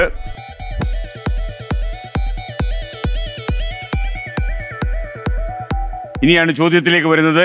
ഈ ഗാനരംഗത്തിൽ ഷെഹനായി വായിക്കുന്ന വ്യക്തി ആരാണ്? Option A Peer Muhammad, option B VM കുട്ടി, option C Eranholi Musa, option D Kannur Sharif, option E AV Muhammad. സംശയമൊന്നുമില്ല, ഞങ്ങൾ ഒന്നിച്ച് പാടിയിട്ടുണ്ട്. എരഞ്ഞോളി മൂസാക്കയാണതല്ലേ? ഓപ്ഷൻ സി ഞാൻ പൂട്ടുന്നു. ഉത്തരം ശരിയാണ്. 20,000 രൂപ അതല്ലേ നിങ്ങൾ പാടിയിട്ടുണ്ട്? ഞങ്ങൾ ഒന്നിച്ച് പാടിയിട്ടുണ്ട്, ഗൾഫിൽ പ്രോഗ്രാം ചെയ്തിട്ടുണ്ട്. മാർക്കോസ്, ഞാൻ ചോദിക്കുന്നത്, ഒരുപാട് കാലം താങ്കൾ ഒരുപാട് ഭക്തിഗാന കാസരി, അതും വിവിധ സമുദായത്തിലെയും മതത്തിലെയും ഒക്കെ പാട്ടുകൾ താങ്കൾ പാടിയിട്ടുണ്ട്. അപ്പം പ്രത്യേകിച്ച് മാപ്പിളപ്പാട്ടുകൾ ഒരുപാട് താങ്കൾ പാടിയിട്ടുണ്ട്. ക്രിസ്തീയ ഭക്തിഗാനങ്ങൾ ഒത്തിരി പാടിയിട്ടുണ്ട്. കുറെ അയ്യപ്പ അല്ലേ ഭക്തിഗാനങ്ങളും പാടിയിട്ടുണ്ട്. അപ്പൊ ഈ ഭക്തിഗാനങ്ങൾ തീർച്ചയായിട്ടും K.G.Markose എന്ന ഗായകനെ അറിയാം, അതുകൊണ്ട് ജീവിച്ചു പോയിന്ന്. എന്നിരുന്നാലും പൊതുവെ ആളുകൾ ചോദിക്കുന്നത് ഈ ചലച്ചിത്ര പിന്നണി ഗാനരംഗത്ത് ഒരുപാട് എസ്റ്റാബ്ലിഷ് ചെയ്യാൻ കഴിയാതെ പോയതിന് ഒരു കാരണമായി ഇത് ആളുകൾ പറയുന്നുണ്ട്. അങ്ങനെയുണ്ടോ അതിന്? പാട്ടെന്ന് പറഞ്ഞാല് എല്ലാം 7 സ്വരങ്ങൾ കൊണ്ട് ചെയ്യുന്നതാണല്ലോ. അതെ, ഏത് പാട്ടും. അതെ, അത് ഭക്തിഗാനമാകാം, ചിലപ്പോൾ ഈ പറഞ്ഞ പോലെ സിനിമാ ഗാനമാകാം, അല്ലെങ്കിൽ അതിന്റെ വേറെ ഏതെങ്കിലും രൂപത്തിലായിരിക്കാം. പക്ഷേ സിനിമയിൽ അവർ നോക്കുന്നത് എല്ലാത്തരം വോയിസും അല്ല, നടന്മാർക്ക് ഇപ്പം മെയിൽ വോയിസ് ആണെങ്കിൽ നടന്മാർക്ക് പറ്റിയ ശബ്ദമാണോ എന്ന് നോക്കാറുണ്ട്. അതൊരു സത്യമാണ്. അപ്പൊ ദാസേട്ടൻ പാടി നിൽക്കുന്ന ഒരു കാലഘട്ടമാണ്. നസീർ സാർ വളരെ സജീവമായിട്ട് നിൽക്കുന്ന സമയമാണ്. അപ്പൊ ദാസേട്ടന്റെ ശബ്ദവും നസീർ സാറിന്റെ ശബ്ദവും ഏതാണ്ട് സാമ്യമുണ്ട്. അതുകൊണ്ട് അത് മാത്രമല്ല, അദ്ദേഹം എല്ലാത്തരം പാട്ടുകളും ഒരുപോലെ കൈകാര്യം ചെയ്യുന്ന ഒരു വ്യക്തിയാണ്. അത് ക്ലാസിക്കലായാലും പിന്നെ ഫാസ്റ്റ് ആയാലും സ്ലോ ആയാലും സിനിമാ ഗാനം ആയാലും ഏതായാലും. അപ്പൊ അതുകൊണ്ടായിരിക്കാം കൂടുതൽ പാട്ടുകളും അദ്ദേഹത്തിന് തന്നെ മാറ്റി വെക്കുന്ന ഒരു ശീലം. അപ്പൊ അത് മാത്രമല്ല, ഇപ്പൊ നമ്മളൊരു പാട്ട് പാടാനായിട്ട് സ്റ്റുഡിയോയിൽ ചെന്ന് കഴിഞ്ഞാൽ ആ സ്റ്റുഡിയോയ്ക്ക് മണിക്കൂറിനാണല്ലോ റെന്റ്. പ്രത്യേകിച്ചും അന്നത്തെ കാലവും കൂടെയാണ്, ഇപ്പോഴത്തെ പോലെ അല്ല. അപ്പോൾ അവര് പറയും, അയ്യോ അത് ഒരുപാട് സമയമെടുക്കും പുതിയ ഗായകർ വന്നാൽ. ദാസേട്ടനെ പോലെ ഒരാളാണെങ്കിൽ ചിലപ്പോൾ ഒരു അരമണിക്കൂറോ അല്ല 1 മണിക്കൂറോ കൊണ്ട് ചിലപ്പോൾ പാട്ട് പഠിച്ച് പാടിയെന്ന് വരാം. അപ്പൊ അവര് നോക്കുമ്പോൾ എല്ലാ ഫീലും അതിനകത്ത് വരും, എല്ലാ പിന്നെ ഘടകങ്ങളും അതിനകത്ത് ഉൾക്കൊണ്ടിട്ടുണ്ടാവും. പാടി റെക്കോർഡ് ചെയ്യാനുള്ള സമയം എളുപ്പമുണ്ട്. അപ്പൊ അങ്ങനെയൊക്കെയുള്ള ഒരു ഇത് വെച്ചിട്ട് പ്രൊഡ്യൂസർമാരും സംഗീത സംവിധായകരും അതേപോലെ ഈ മാർക്കറ്റ് ചെയ്യുന്നവരും അതൊരു വലിയ ഘടകമാണ്. കാരണം മാർക്കറ്റിംഗ് ആയിരുന്നു ഒരു പരിധി വരെ പാട്ടുകാരെ തീരുമാനിച്ചുകൊണ്ടിരുന്നത്. ഇപ്പോഴും അങ്ങനെയൊക്കെ തന്നെയാണ്. മാർക്കറ്റിംഗ് ആണ് ഇപ്പോഴും പ്രധാനം. അപ്പൊ അവര് പറയാം, അയ്യോ ഇത് ദാസേട്ടൻ പാടിയാൽ മതി, അല്ലെ യേശുദാസ് പാടിയാൽ മതി എന്ന് പറയുമ്പോൾ ഓട്ടോമാറ്റിക്കായിട്ട് സംഗീത സംവിധായകർ അങ്ങോട്ടേ പോവുള്ളൂ. കാരണം അതിൻ്റെ അകത്ത് ആ പൂർണ്ണത വരും. പക്ഷെ നമ്മളൊക്കെ കാസറ്റ് വിൽപ്പന ഒരു വലിയ ഘടകമായിരുന്നു അന്ന്, തീർച്ചയായും. അപ്പൊ അതുകൊണ്ട് ഞങ്ങളൊക്കെ പുറകോട്ട് പോകേണ്ടി വന്നു. കഴിവുണ്ടെങ്കിലും നമ്മളെ പരീക്ഷിക്കാൻ ആരും തയ്യാറല്ല. മാത്രമല്ല എനിക്ക് അന്ന് സിനിമയിൽ 10-12 പാട്ടുകൾ ഉണ്ടായിട്ടും പുതിയ ഒരുപാട് ആൾക്കാരൊന്നും വന്നില്ല. കാരണം അത് ഒന്ന് മെയിൻ ഒരു കാരണം ഇതാണ്. കാരണം സമയം കൂടുതലെടുത്ത് നമ്മളെ പഠിപ്പിക്കാനായിട്ട് ആരും തയ്യാറല്ല. പിന്നെ മാർക്കറ്റിങ്ങിന്റെ ഒരു പ്രോബ്ലം ഉണ്ട്. നമ്മളൊക്കെ ആയി വരുന്നതേ ഉള്ളൂ. പിന്നെ ഈ പറഞ്ഞ പോലെ പൊതുജന ഇത് നോക്കുമ്പോൾ, അഭിപ്രായം നോക്കുമ്പോൾ ആ ഒരു പാട്ടിന് കിട്ടുന്ന ഒരു എന്താ പറയാ, ദാസേട്ടൻ പാടി കഴിഞ്ഞാൽ ഉണ്ടാവുന്ന ആ ഒരു അനുഭൂതി പുതിയ ഒരാൾ പാടിയാൽ ചിലപ്പോൾ ആദ്യം കിട്ടിയെന്ന് വരില്ല. കാരണം അനുഭവമാണല്ലോ എല്ലാം. അതെ. അപ്പൊ അത് പരീക്ഷിക്കാൻ തയ്യാറല്ലായിരുന്നു. അതുകൊണ്ടായിരിക്കാം ഞങ്ങളെപ്പോലുള്ളവർ കുറച്ച് പുറകോട്ട് പോയത്. എനിക്കൊന്ന് മാർക്കോസ്, ഈ താങ്കളെ കുറിച്ച് എന്നും കേട്ടിരുന്ന ഒരു ആരോപണം, താങ്കൾ മറുപടി പറഞ്ഞ് താങ്കൾ അഭിമുഖങ്ങളിൽ ഒരുപാട് വന്നിട്ടുള്ള കാര്യം, എനിക്കറിയാം. ദാസേട്ടനെ ഒരുപാട് അനുകരിക്കുന്നു, അതുപോലെ ഒരേ വസ്ത്രം മുണ്ടും ജുബയും ധരിച്ചു നടക്കുന്നു, അല്ലെങ്കിൽ വെളുത്ത വസ്ത്രം ധരിക്കുന്നു, ഇങ്ങനെയുള്ള ഒരുപാട് പരിഭവങ്ങളും ആരോപണങ്ങളും ഒക്കെ ഉണ്ട്. പക്ഷെ അതൊന്നും ആയിരുന്നില്ല യഥാർത്ഥ കാരണം, അല്ലേ? തീർച്ചയായിട്ടും. നമ്മളെല്ലാം നമ്മുടെ അച്ഛനും അമ്മയും ഗുരുക്കന്മാരെയും, അതായത് സ്കൂളിൽ പോയി കഴിഞ്ഞാൽ താങ്കൾ മനസ്സുകൊണ്ട് അങ്ങനെ അനുകരിക്കാൻ ശ്രമിച്ചിട്ടുണ്ടോ? മനഃപൂർവ്വമായിട്ട് ചെയ്യാൻ ശ്രമിച്ചിട്ടില്ല. പക്ഷേ ഈ പറഞ്ഞ പോലെ അദ്ദേഹത്തിന്റെ സ്വാധീനം എന്നിലുണ്ട്. അത് ഏതൊരു കാര്യത്തിലും നമ്മള് ഒരാളെ നമുക്ക്, അതെനിക്കൊന്ന് നിങ്ങളുടെ കാലത്തിലെ എല്ലാ പാട്ടുകാരിലും അദ്ദേഹത്തിന്റെ സ്വാധീനം ഉണ്ട്. താങ്കൾ കുറച്ച് കൂടുതലുണ്ട്, ചില ഈ ശബ്ദത്തിന്റെ എല്ലാ സാമ്യമൊക്കെ വെച്ചിട്ടല്ലേ. ഏത് രംഗത്ത് പ്രവർത്തിക്കുന്ന ആളാണെങ്കിലും നമ്മുടെ മുൻഗാമിയെ നമ്മളൊന്ന് ശ്രദ്ധിക്കും. അല്ലെങ്കിൽ ആ ആളിന്റെ ഇപ്പൊ തന്നെ ഇനി നാളെ ഒരു അവസരത്തില് ശ്രീകണ്ഠൻജിയെ പോലെ ഒരാൾ ഇവിടെ വന്ന് ഇങ്ങനെ ചെയ്തു കഴിഞ്ഞാൽ ഇത് പുള്ളി അനുകരിക്കുന്ന പറയും. അത് സ്വാഭാവികമാണ്. എന്ന് പറഞ്ഞാൽ ഇപ്പൊ എന്റെ അച്ഛൻ ഒരു ഡോക്ടറായിരുന്നു, ഞാൻ പറഞ്ഞു. അദ്ദേഹത്തിന്റെ പിതാവ് ഒരു ഡോക്ടറായിരുന്നു. അപ്പൊ അന്നത്തെ കാലത്ത് പ്രത്യേകിച്ചും ഞാൻ കണ്ടിരിക്കുന്ന ഡോക്ടർമാരെല്ലാവരും, അല്ലെങ്കിൽ ഹോസ്പിറ്റൽ സ്റ്റാഫ് മൊത്തം, ഡോക്ടേഴ്സ്, നഴ്സസ്, പാരാമെഡിക്കൽ സ്റ്റാഫ്, അറ്റൻഡർമാര്, ഇങ്ങനെയുള്ളവരെല്ലാവരും തന്നെ വെള്ള വസ്ത്രമായിരുന്നു എൻ്റെ ചെറുപ്പത്തിൽ. ഞാൻ ഈ തിരുവനന്തപുരം മെഡിക്കൽ കോളേജിൽ പോയിട്ടുള്ള സമയത്തൊക്കെ എൻ്റെ ചെറിയ ഓർമ്മയിൽ പോലും 5 വയസ്സ് 6 വയസ്സുള്ള കാലഘട്ടത്തിൽ പോലും ഇവരെല്ലാം വെള്ളയാണ് കണ്ടിട്ടുള്ളത്. പക്ഷെ പിന്നീടാണ്, കാരണം അത് മെഡിക്കൽ രംഗത്ത് പ്രവർത്തിക്കുന്നവരുടെ മനസ്സിന്റെ നിർമ്മലത കാണിക്കുന്ന ഒരു വസ്ത്രമായിട്ടാണ് വെള്ള വെച്ചിരിക്കുന്നത്. അത് നമ്മൾ പഠിച്ചിട്ടുണ്ട്, ഫ്ലോറൻസ് നൈറ്റിംഗേലിന്റെ ജീവചരിത്രമൊക്കെ പഠിച്ചിട്ടുണ്ട് നമ്മൾ. അപ്പൊ അത് എൻ്റെ അച്ഛൻ അതുപോലെ ഫോളോ ചെയ്യുന്ന ഒരാളായിരുന്നു. അത് കണ്ട് പുള്ളിക്കാരൻ ഞങ്ങൾക്ക്, പിന്നെ പഠിച്ച സ്കൂളിലെല്ലാം വെള്ള ഷർട്ടായിരുന്നു കൂടുതലും. പിന്നെ കാക്കി നിക്കറോ അല്ലെങ്കിൽ ബ്ലൂ നിക്കറോ, അല്ലെങ്കിൽ ചിലടത്ത് വെള്ളയും അങ്ങനെയൊക്കെ തന്നെയായിരുന്നു. നിങ്ങൾ എത്ര മക്കളായിരുന്നു? 5 പേര്. ഞങ്ങൾ 5. ഓക്കെ. എന്റെയൊക്കെ ഈ കോളേജ് വിദ്യാഭ്യാസ കാലത്തൊക്കെ ഈ വ്യാപകമായി പറഞ്ഞു കേട്ട ഒരു പരാതിയാണ് ഈ നിങ്ങൾ അദ്ദേഹത്തെ അനുകരിക്കുന്നു എന്ന്. എനിക്ക് തോന്നുന്നത് K.G.Markose ശബ്ദത്തിന് ദാസേട്ടന്റെ ശബ്ദമായിട്ട് കുറച്ച് സാമ്യമുണ്ട്. ചിലപ്പോൾ അതുകൊണ്ടായിരിക്കും ആൾക്കാർ കൂടുതൽ പറഞ്ഞു. കാര്യം പല ആൾക്കാരും ദാസേട്ടനെ അനുകരിക്കുന്നുണ്ട്. അന്നത്തെ പാട്ടുകാർക്കെല്ലാം ഒരു മോഡൽ എന്ന് പറയുന്നത് ദാസേട്ടൻ തന്നെ. അതെ അതെ അതെ. അത് മാത്രമല്ല, നമ്മുടെയൊക്കെ ചെറിയ പ്രായത്തില് അതുപോലെ പാടിയില്ലെങ്കിൽ അത് ശരിയായില്ല എന്ന് പറഞ്ഞു പോകുന്ന ആൾക്കാരായിരുന്നു പലരും. ഗാനമേളയ്ക്കാണേലും ഇന്നും ദാസേട്ടൻ പാടിയ പോലെ ആണല്ലോ ഇന്നത്തെ പ്രൊഡ്യൂസർമാരും അല്ലെങ്കിൽ ഒരു പരിധി വരെ സംഗീത സംവിധായകരും ആഗ്രഹിക്കുന്നത്. ഇന്നത്തെ കൊച്ചു പിള്ളേരുടെ കാര്യമല്ല ഞാൻ പറയുന്നത്. അത് ദാസേട്ടൻ പാടിയ ആ ഒരു ശൈലിയിൽ വരില്ല അല്ലെങ്കിൽ വന്നില്ല എന്നേ പറയുന്നുള്ളൂ. ഓക്കെ, അല്ല അവന്റെ ശൈലിയിൽ അവൻ പാടിയെന്നാരും പറയുന്നില്ല. അതെ, എനിക്കൊന്ന് ആ കാലത്ത് താങ്കൾ ഒരുപാട് ഈ ഗാനമേളയ്ക്ക് പോകുന്ന സമയത്ത് ദാസേട്ടന്റെ ഒരുപാട് പാട്ടുകൾ അല്ലേ? അതെ, ഒരുപാട് പാട്ടുകൾ. അതായത് ദാസേട്ടനാണ് അത് പാടിയത്. അദ്ദേഹത്തിന്റെ പകുതി പോലുമുള്ള യോഗ്യത നമുക്കില്ല. എങ്കിലും ഒരുപാട് പാട്ടുകൾ ഞങ്ങളൊക്കെ പാടി പോപ്പുലർ ആക്കിയിട്ടുണ്ട്. ഗാനമേളയ്ക്ക് പാടിയാണ് കൂടുതൽ പാട്ടുകളും ആൾക്കാർ ശ്രദ്ധിക്കുന്നതും അത് വീണ്ടും ഏറ്റുപാടാൻ മറ്റൊരു ട്രൂപ്പ് ശ്രമിക്കുന്നതും ഒക്കെ ഗാനമേളകളിൽ കൂടിയായിരുന്നു ഒരു സമയത്ത്. എനിക്കൊന്ന് താങ്കൾ അന്നൊക്കെ വേദികളിൽ പാടി തകർത്താണ് പാവാട വേണം മേലാട വേണം ഒരുപാട്. അവിടെ താങ്കൾ ഗാനമേള ഉണ്ടെങ്കിൽ ആൾക്കാർ ഇത് ചോദിക്കുമായിരുന്നു.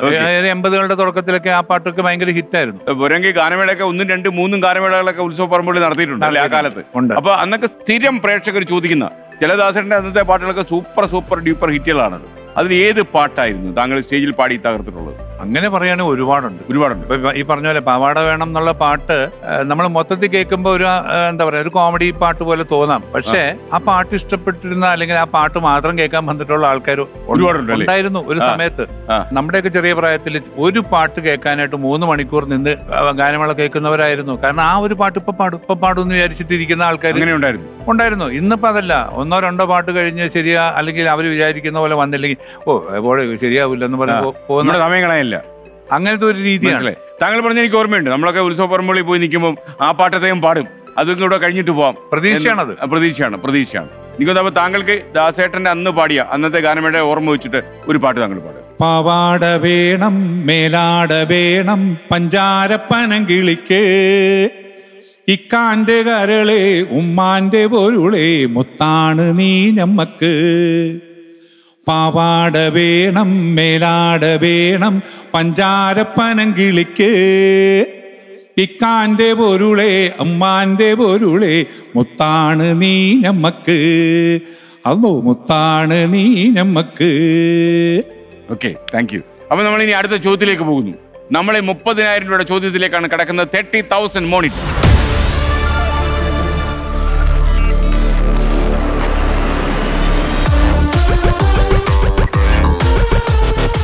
'83 എന്ന ചിത്രം ഇന്ത്യയുടെ ഏത് കായിക ഇനത്തിലെ ലോകകപ്പ് വിജയവുമായി ബന്ധപ്പെട്ടിരിക്കുന്നു? Option A hockey, option B carroms, option C cricket, option D kabaddi, option E tennis. താങ്കൾക്ക് കളിയിലൊക്കെ താല്പര്യമുള്ള ആളാണോ? ഞാൻ കളിക്കുമായിരുന്നു. ആ ഇടവഴിയിലുള്ള കളി ഉണ്ടല്ലോ. അത് അന്ന് ക്രിക്കറ്റ് ആയിരുന്നു. ഇടയ്ക്ക് വെച്ച് ഫുട്ബോളിലേക്ക് തിരിഞ്ഞായിരുന്നു. ഈ 2 കളികളാണ് കൂടുതൽ. വീട്ടിലുള്ളവരൊക്കെ കളിക്കുമായിരുന്നു? സഹോദരന്മാരൊക്കെ?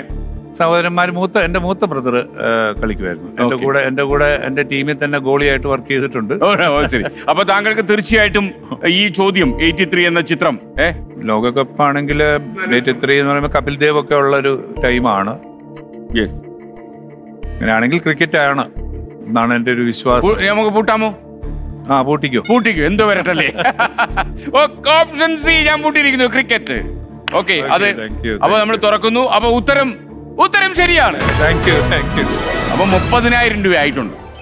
ബോസ്, കുട്ടേട്ടാ, K.G.Markose, താങ്കൾ ചെറുപ്പകാലത്ത് ഫുട്ബോൾ കളിക്കുന്ന സമയത്ത് ഈ ബോൾ എന്തിനാണ് പങ്കുവെച്ചെടുത്തിരുന്നത്?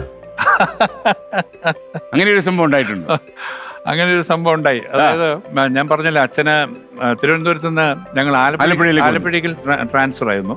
അപ്പൊ അവിടെ ചെന്ന് ഞങ്ങളുടെ വീടിന്റെ നേരെ ഓപ്പോസിറ്റ് താമസിക്കുന്ന വീട്ടിലെ കുട്ടികൾ ഞങ്ങളുടെ കൂടെ തന്നെ പഠിക്കുന്ന സെയിം ഏജ് ആണ്. അപ്പൊ എന്റെ വീട്ടിൽ എന്റെ ജ്യേഷ്ഠനുണ്ട്, ഞാനുണ്ട്, അനിയനുണ്ട്. അപ്പുറത്തെ വീട്ടിലും അതുപോലെ സെയിം ഏജിലുള്ള 2 ബ്രദേഴ്സ് ഉണ്ട്. അതിനപ്പുറത്തുള്ള വീട്ടിലും ഉണ്ട് ഒരു പയ്യൻ. അതിന്റെ പുറകിലുള്ള വേറൊരു വീട്ടിലൊരു എൻ്റെ ക്ലാസ്സിൽ തന്നെയുള്ള ഒരു ബോബൻ എന്ന് പറഞ്ഞ വേറൊരു പയ്യനുണ്ട്. അപ്പൊ ഞങ്ങളുടെ ഫാമിലി വരുന്നതിന് മുമ്പ് അവർ 4 പേരെ മറ്റേ ഉള്ളൂ. അപ്പൊ ഞങ്ങളും കൂടെ വന്നപ്പോൾ 3 പേരും കൂടെ കൂടി. അപ്പൊ 7 പേരായി. പിന്നെ അടുത്തുള്ള മറ്റ് ഒരു കോയ എന്ന് പറഞ്ഞൊരു ആളും കൂടെ ഉണ്ടായിരുന്നു ആ സമയത്ത്. അപ്പൊ ഞങ്ങൾ 7 പേരായി. അപ്പൊ അവിടെയും ഈ പറഞ്ഞ പോലെ 2 വീടിന് ഇടയ്ക്ക് അകത്തേക്ക് കാറ് കയറി പോകാൻ വേണ്ടിയിട്ടൊരു വലിയൊരു വഴിയുണ്ട്. അപ്പൊ ആ വഴിയിൽ ഞങ്ങളിട്ട് ഫുട്ബോൾ കളിക്കും. അപ്പൊ ഫുട്ബോൾ അല്ല, അന്ന് ചെറിയ പന്താ. അപ്പൊ എല്ലാവരുടെയും വലിയ ആഗ്രഹമാണ് 67-68 ആലോചിച്ചത് ഒരു ഫുട്ബോൾ വാങ്ങിക്കണം. അപ്പൊ എങ്ങനെ വാങ്ങിക്കും? വലിയ പാടാണ്. അന്ന് ഫുട്ബോളിനൊക്കെ ഭയങ്കര ഒന്നാമത് നമുക്ക് വീട്ടിൽ നിന്ന് അന്ന് 3 പൈസ 2 പൈസ ഒക്കെ ഉള്ള സമയമാണ്. അപ്പൊ കുറെയൊക്കെ ചൂണ്ടി വെക്കും. കാരണം ഈ ധർമ്മക്കാർക്ക് വേണ്ടി 2 ഇത് വെച്ചിട്ടുണ്ട്, 2 പൈസയുടെ ഡപ്പിയും വെച്ചിട്ടുണ്ട്. അപ്പൊ അതിൽ നിന്ന് ഇടയ്ക്കിടയ്ക്ക് ഇങ്ങനെ മാറ്റി അഡ്ജസ്റ്റ് ചെയ്യും. അപ്പൊ അങ്ങനെ കുറച്ച് പൈസയൊക്കെ സ്വരൂപിച്ച് ഈ വീടുകളിൽ നിന്ന് എല്ലാവരുടെയും കൂടെ പൈസ കോൺട്രിബ്യൂട്ട് ചെയ്തിട്ട് ഒരു ഫുട്ബോൾ വാങ്ങിച്ചു. അപ്പൊ അന്നത്തെ ഫുട്ബോൾ എന്ന് പറയുന്ന ഒരു ലെതർ ഇതാണ്, കവർ ഉണ്ട്. അതിനകത്തേക്ക് നമ്മളൊരു ബ്ലാഡർ, ഒരു ഹാർട്ട് പോലൊരു സാധനം ഇറക്കുകയാണ്. അപ്പൊ അതിനൊരു ഇതുപോലൊരു ട്യൂബ് മേലോട്ട് നിൽക്കും. അതിലൂടെയാണ് കാറ്റടിച്ച് നിറച്ചിട്ട് അത് മടക്കി കെട്ടി അതിനകത്തേക്ക് കുത്തി കയറ്റിയിട്ട് മേലെ ഷൂസ് കെട്ടുന്ന പോലെ ഇങ്ങനെ കെട്ടും. അങ്ങനെയായിരുന്നു അന്നത്തെ ഫുട്ബോൾ. അപ്പം ഞങ്ങളിത് വാങ്ങിച്ചു, കളിയൊക്കെ തുടങ്ങി. ഏതാണ്ട് 1 വർഷത്തോളം വലിയ കുഴപ്പമില്ലാതൊക്കെ കളിച്ചു. ഇടയ്ക്ക് ചെറിയ പ്രശ്നങ്ങളൊക്കെ ഉണ്ടാവും. എന്നാലും അവസാനം 1 വർഷമൊക്കെ ആയപ്പോഴത്തേക്കും സംഗതി മൂത്തു. അങ്ങോട്ടും ഇങ്ങോട്ടും മൂത്ത് അടിയിലായി കഴിഞ്ഞപ്പോൾ അപ്പൊ ഈ ഫുട്ബോൾ വാങ്ങിച്ചപ്പോൾ തന്നെ ഈ പറഞ്ഞ 2 ദിവസം ഞങ്ങളുടെ വീട്ടിൽ വെക്കുകയാണെങ്കിൽ അടുത്ത 2 ദിവസം വേറെ ആരുടെങ്കിലും വീട്ടിലായിരിക്കും. കാരണം എല്ലാവരും കാശ് കൊടുത്ത് വാങ്ങിച്ചോ ഫുട്ബോൾ എന്നുള്ള ആ ഒരു വികാരം. പക്ഷെ അടിയായി കഴിഞ്ഞപ്പം പിന്നെ ഒരു മാർഗ്ഗമില്ല. അപ്പൊ ഞങ്ങളാണ് ലയൺ ഷെയർ ഇട്ടേക്കുന്നത്. ഞങ്ങളുടെ 3 പേരുടെയും കോൺട്രിബ്യൂഷനാണ്, എൻ്റെയും എൻ്റെ ബ്രദേഴ്സിൻ്റെയും. അപ്പം പറഞ്ഞു എന്നാൽ പിന്നെ നമുക്ക് 2 ആക്കാം.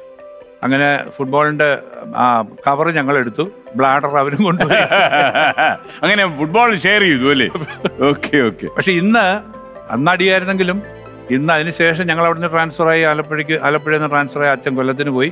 അതിനുശേഷം വർഷങ്ങൾക്ക് ശേഷം പിന്നീട് ഞങ്ങൾ കാണുമ്പോൾ അവരും ഈ പറഞ്ഞ വളരെ ഫേമസ് ആയിട്ടുള്ള ഒരു ഗിറ്റാറിസ്റ്റ് ഉണ്ട്, ഒരു ഫിലിപ്പ്. അദ്ദേഹം ബ്ലൂ ഡയമണ്ട്സിലൊക്കെ വായിക്കുന്നുണ്ട്. അവരൊക്കെ കലാരംഗത്തൊക്കെ വന്നു. അവർ പാട്രിക്, മാനുവൽ എന്നൊക്കെ പറഞ്ഞ് ഒരുപാട് പേര് ഈ പറഞ്ഞ സംഗീത രംഗത്തേക്ക് വന്നു. അപ്പൊ ഇത് ഈ പറഞ്ഞാലേ ഇന്നിപ്പോ ഞങ്ങൾ വളരെ ഫ്രണ്ട്സാണ്. ഒരുപാട് പ്രോഗ്രാംസിന് ഞാൻ അങ്ങോട്ടും പോയി പാടാറുണ്ട്, വല്ല പരിപാടിക്ക് ഞാൻ ഇങ്ങോട്ടും വിളിക്കാറുണ്ട്. വളരെ. താങ്കൾ എന്നാണ് ആദ്യമായിട്ട് ദാസേട്ടനെ കാണുന്നത്? ഞാൻ കാണുന്നത് കൊല്ലത്തെത്തുമ്പോഴാണ്. കൊല്ലത്തൊരു 72 കാലഘട്ടത്തിൽ, എനിക്കൊരു 15 വയസ്സ്. അപ്പൊ എന്റെ തൊട്ടടുത്ത വീട്ടില് അദ്ദേഹം വരുമായിരുന്നു. അന്ന് ആ കാലത്ത് എനിക്കൊന്ന് 61 മുതൽ 72 വരെയുള്ള ഒരു 10 വർഷത്തിനിടയ്ക്ക് അദ്ദേഹത്തിന് വലിയ തിരക്കില്ലാത്തൊരു സമയമാണ്. പാട്ടുകളുണ്ട്, ഒരുപാട് നല്ല പാട്ടുകളുണ്ട്, പക്ഷെ ഇത്ര തിരക്കില്ലാത്തൊരു സമയമാണ്. അപ്പം ഈ വീട്ടിൽ വന്നാൽ 3-4 ദിവസം അവിടെ ഉണ്ടാവും. ഒരു സുധാകരൻ എന്ന് പറഞ്ഞൊരു എക്സിക്യൂട്ടീവ് എഞ്ചിനീയറുടെ വീടായിരുന്നു അന്ന് കൊല്ലത്ത്. അതിന്റെ തൊട്ടടുത്ത വീടായിരുന്നു ഞങ്ങളുടെ. അപ്പൊ അവിടുത്തെ പയ്യൻ എൻ്റെ കൂടെ പഠിച്ചിട്ടുണ്ട്, ഒരു രാജീവ്, മരിച്ചുപോയി. അപ്പൊ രാജീവ് ഒരു ദിവസം പറഞ്ഞു, എടാ നാളെ ദാസങ്ങൾ വരുന്നുണ്ട്. അപ്പൊ ഞാൻ ചോദിച്ചു, ഏത് ദാസങ്ങൾ?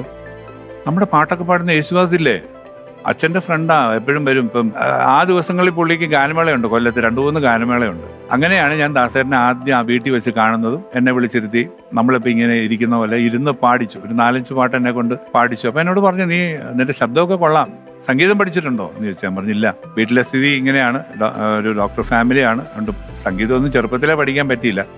അപ്പൊ സംഗീതം പഠിച്ചെങ്കിലേ ഈ രംഗത്ത് വന്നിട്ട് പ്രയോജനമുള്ളൂ. ഇതിനകത്ത് നിൽക്കണമെന്നുണ്ടെങ്കിൽ നന്നായിട്ട് കഷ്ടപ്പെടണം, സംഗീതം പഠിക്കണം. ഈ 2 കാര്യമാണ് അദ്ദേഹം എന്നെ ഓർമ്മിപ്പിച്ചത്. ആ ഉപദേശം കേട്ടു സംഗീതം പഠിക്കാൻ തുടങ്ങി. അങ്ങനെയാണ് പ്രീ ഡിഗ്രിക്ക്. കാരണം അച്ഛൻ ഡോക്ടർ, അച്ഛൻ്റെ അച്ഛൻ ഡോക്ടർ, അച്ഛൻ്റെ സഹോദരി ഡോക്ടർ, ഇമ്മീഡിയറ്റ് ബന്ധുക്കള്. അപ്പൊ അങ്ങനെ പ്രീ ഡിഗ്രിക്ക് ഞാനും എടുത്തു സെക്കൻഡ് ഗ്രൂപ്പ്.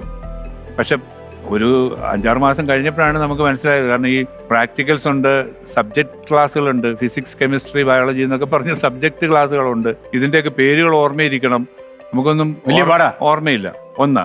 2, എനിക്ക് സബ്ജക്ട് ക്ലാസ് ഉള്ളപ്പം എൻ്റെ ക്ലാസ്സിനടുത്ത് തന്നെ MA ക്ലാസ്സുകളുണ്ടായിരുന്നു. അപ്പോൾ അവിടുത്തെ ചേച്ചിമാരും അപ്പം ഞങ്ങളെക്കാൾ 5 വയസ്സിന് മൂത്തവരാണല്ലോ, ഞങ്ങൾ പ്രീ ഡിഗ്രിക്ക് പഠിക്കുന്നവരാ. അപ്പം അവർ വന്ന് വിളിക്കും, മാർക്കോസേ ആ പാട്ടൊന്ന് പാടിത്തരാവോ? അപ്പൊ ഞാൻ എന്റെ സബ്ജക്ട് ക്ലാസ്സും കളഞ്ഞാൽ അവിടെ പോയിരുന്നു അത് പഠിക്കും, പാടും. അങ്ങനെ സംഗതി കുളമായി. അങ്ങനെ പ്രീ ഡിഗ്രി ആദ്യം പൊട്ടി. അത് കഴിഞ്ഞിട്ട് പ്രീ ഡിഗ്രി ആദ്യം തോറ്റ്. പിന്നെ ആ ലൈനിൽ നിന്ന് മാറി BCom പോയി. അപ്പൊ അച്ഛനും പിന്നെ സുഖമായി. കാരണം വെച്ചാല് ഇനി ഒരാള് ഡോക്ടറായിട്ട് ഉണ്ടാവില്ല, ഈ ജനറേഷനിൽ ഉണ്ടാവില്ല. കാരണം എനിക്ക് മാത്രമേ സയൻസിൽ ഇച്ചിരി താല്പര്യം ഉള്ളായിരുന്നു. അങ്ങനെ പിന്നെ കൊമേഴ്സ് എടുത്തോണ്ട് ഈ സംഗീത രംഗത്തേക്ക് അങ്ങ് ഇറങ്ങുകയായിരുന്നു. ഒരു സുബ്രഹ്മണ്യ ശർമ്മ എന്ന് പറഞ്ഞൊരു സാറായിരുന്നു എന്നെ കൂടുതൽ പഠിപ്പിച്ചത്. സുബ്രഹ്മണ്യ ശർമ്മ. അതിനു മുമ്പ് ഒരു മങ്ങാട് തങ്കപ്പൻ എന്ന് പറഞ്ഞ തങ്കപ്പൻ ബാബുരായിരുന്നു ആദ്യമായിട്ട് തന്നെ ശാസ്ത്രീയ സംഗീതം സാന്ന് പാടി പഠിപ്പിച്ചത്. അങ്ങനെ ഒരു 4-5 വർഷം പഠിച്ചു. പക്ഷെ ഈ പറഞ്ഞാൽ അപ്പോഴത്തേക്കും ഗാനമേളയിൽ തിരക്കായി. എനിക്ക് പറ്റുമ്പം സാറിന് പറ്റത്തില്ല, സാറിന് കച്ചേരിക്ക് പോകുന്ന ആളാണ്. സാറിന് പറ്റുമ്പോൾ എനിക്ക് പറ്റത്തില്ല. അങ്ങനെ ഞങ്ങൾ ഇടയ്ക്കിടയ്ക്ക് ഇങ്ങനെ ആയിപ്പോയി. പിന്നെ തിരക്കായിപ്പോയി. ഈ ഗാനമേള യഥാർത്ഥത്തിൽ 4 എണ്ണമൊക്കെ നടത്തിയ ദിവസങ്ങളുണ്ടല്ലേ? ജീവിതത്തിൽ ഒരു പ്രാവശ്യം 4 എണ്ണം ചെയ്തു. അതായത് രാവിലെ 10:30 ശ്രീമൂലം ക്ലബിൽ ഒരു കല്യാണം, ഉച്ചയ്ക്ക് അന്ന് ട്യൂട്ടോറിയലിലുള്ള കാലമാണ്. അപ്പൊ ഉച്ചയ്ക്ക് കരുനാഗപ്പള്ളിയിൽ ഒരു ട്യൂട്ടോറിയലിന്റെ വാർഷികം, വലിയ ട്യൂട്ടോറിയലായിരുന്നു. ടാഗോർ എന്തോ അങ്ങനെ ഒരു പേരായിരുന്നു. വൈകുന്നേരം 9 മണിക്ക് ഒരു അമ്പലത്തില്, 12 മണിക്ക് വേറൊരു അമ്പലത്തില്, കൊല്ലത്ത്. എല്ലാം അടുത്തടുത്ത സ്ഥലങ്ങളായിരുന്നു. പക്ഷെ അന്ന് ഇതുപോലെ ഒരുപാട് പാട്ടുകാരില്ല. മെയിനായിട്ട് ഇപ്പൊ യേശുദാസ്, സുജാത എന്ന് പറയുന്ന പോലെ മാർക്കോസ് അല്ലെങ്കിൽ ഏതാന്ന് വെച്ചാൽ ആ ഗായിക. പിന്നെ ഒരാളെ നമ്മൾ അത്യാവശ്യത്തിന് ഹിന്ദി വല്ലതും പാടാൻ കൊണ്ടുപോകുന്നുള്ളതല്ലാതെ പാട്ട് മൊത്തം നമ്മൾ പാടേണ്ടി വരും. ഒരു 18-20 പാട്ട് ഞാൻ തന്നെ പാടും. ഇന്നും ഒരു 15 പാട്ട് ഞാൻ പാടും. എനിക്കൊന്ന് ഈ പ്രായമൊന്നും താങ്കളെ ബാധിച്ചിട്ടില്ല, താങ്കളുടെ ശബ്ദത്തെ ബാധിച്ചിട്ടില്ല. വലിയൊരു കാര്യമാണ്. ഓക്കെ, നമുക്ക് ഇനി അടുത്ത ചോദ്യത്തിലേക്ക് പോകാം. നമുക്ക് 40,000 രൂപയുടെ ചോദ്യമാണ്. 40,000. Monitor,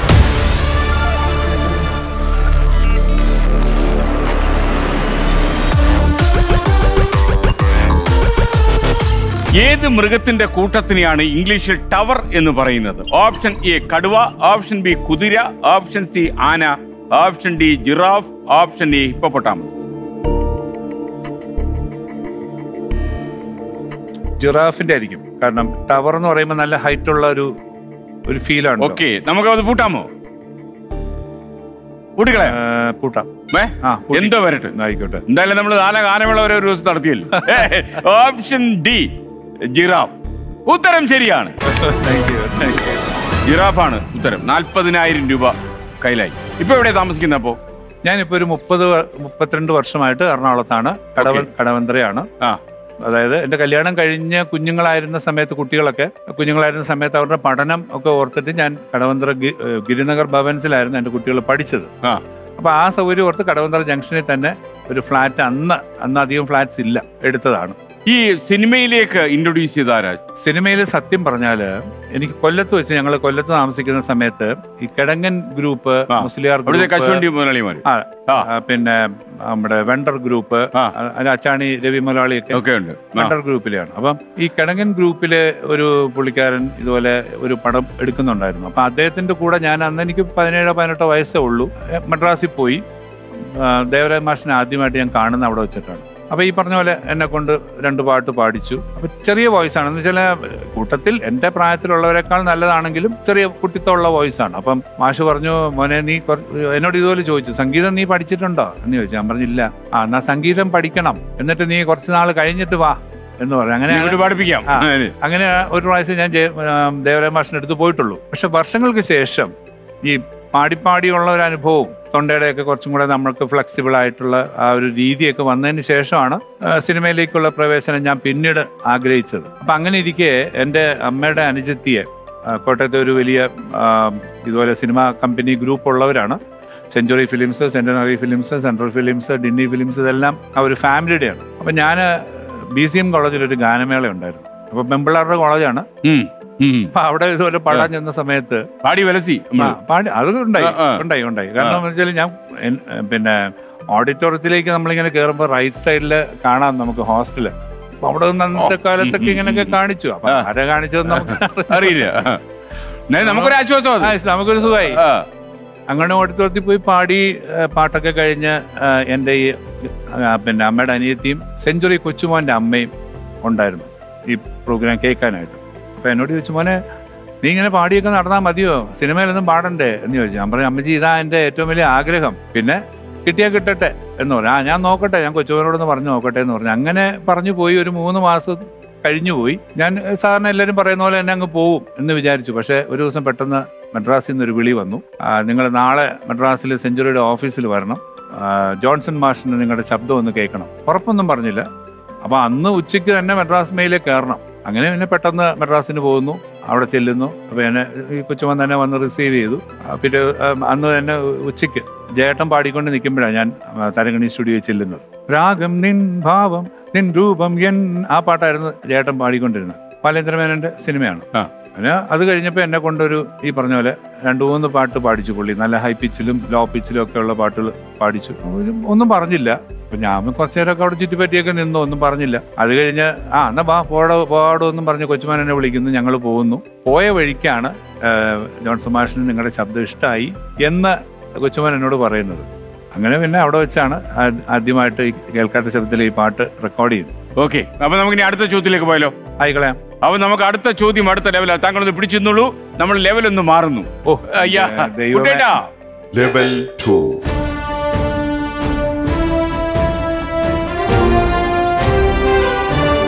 okay, monitor please.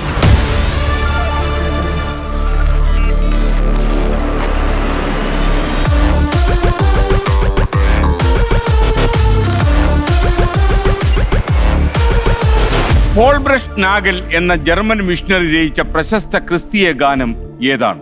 Option A കരുണാമയനെ കാവൽ വിളക്കെ, ഓപ്ഷൻ ബി നീ എന്റെ പ്രാർത്ഥന കേട്ടു, ഓപ്ഷൻ സി ദൈവസ്നേഹം വർണ്ണിച്ചിടാൻ, ഓപ്ഷൻ ഡി എന്തതിശയമേ ദൈവത്തിൻ, ഓപ്ഷൻ ഈ സമയമാം രഥത്തിൽ ഞാൻ.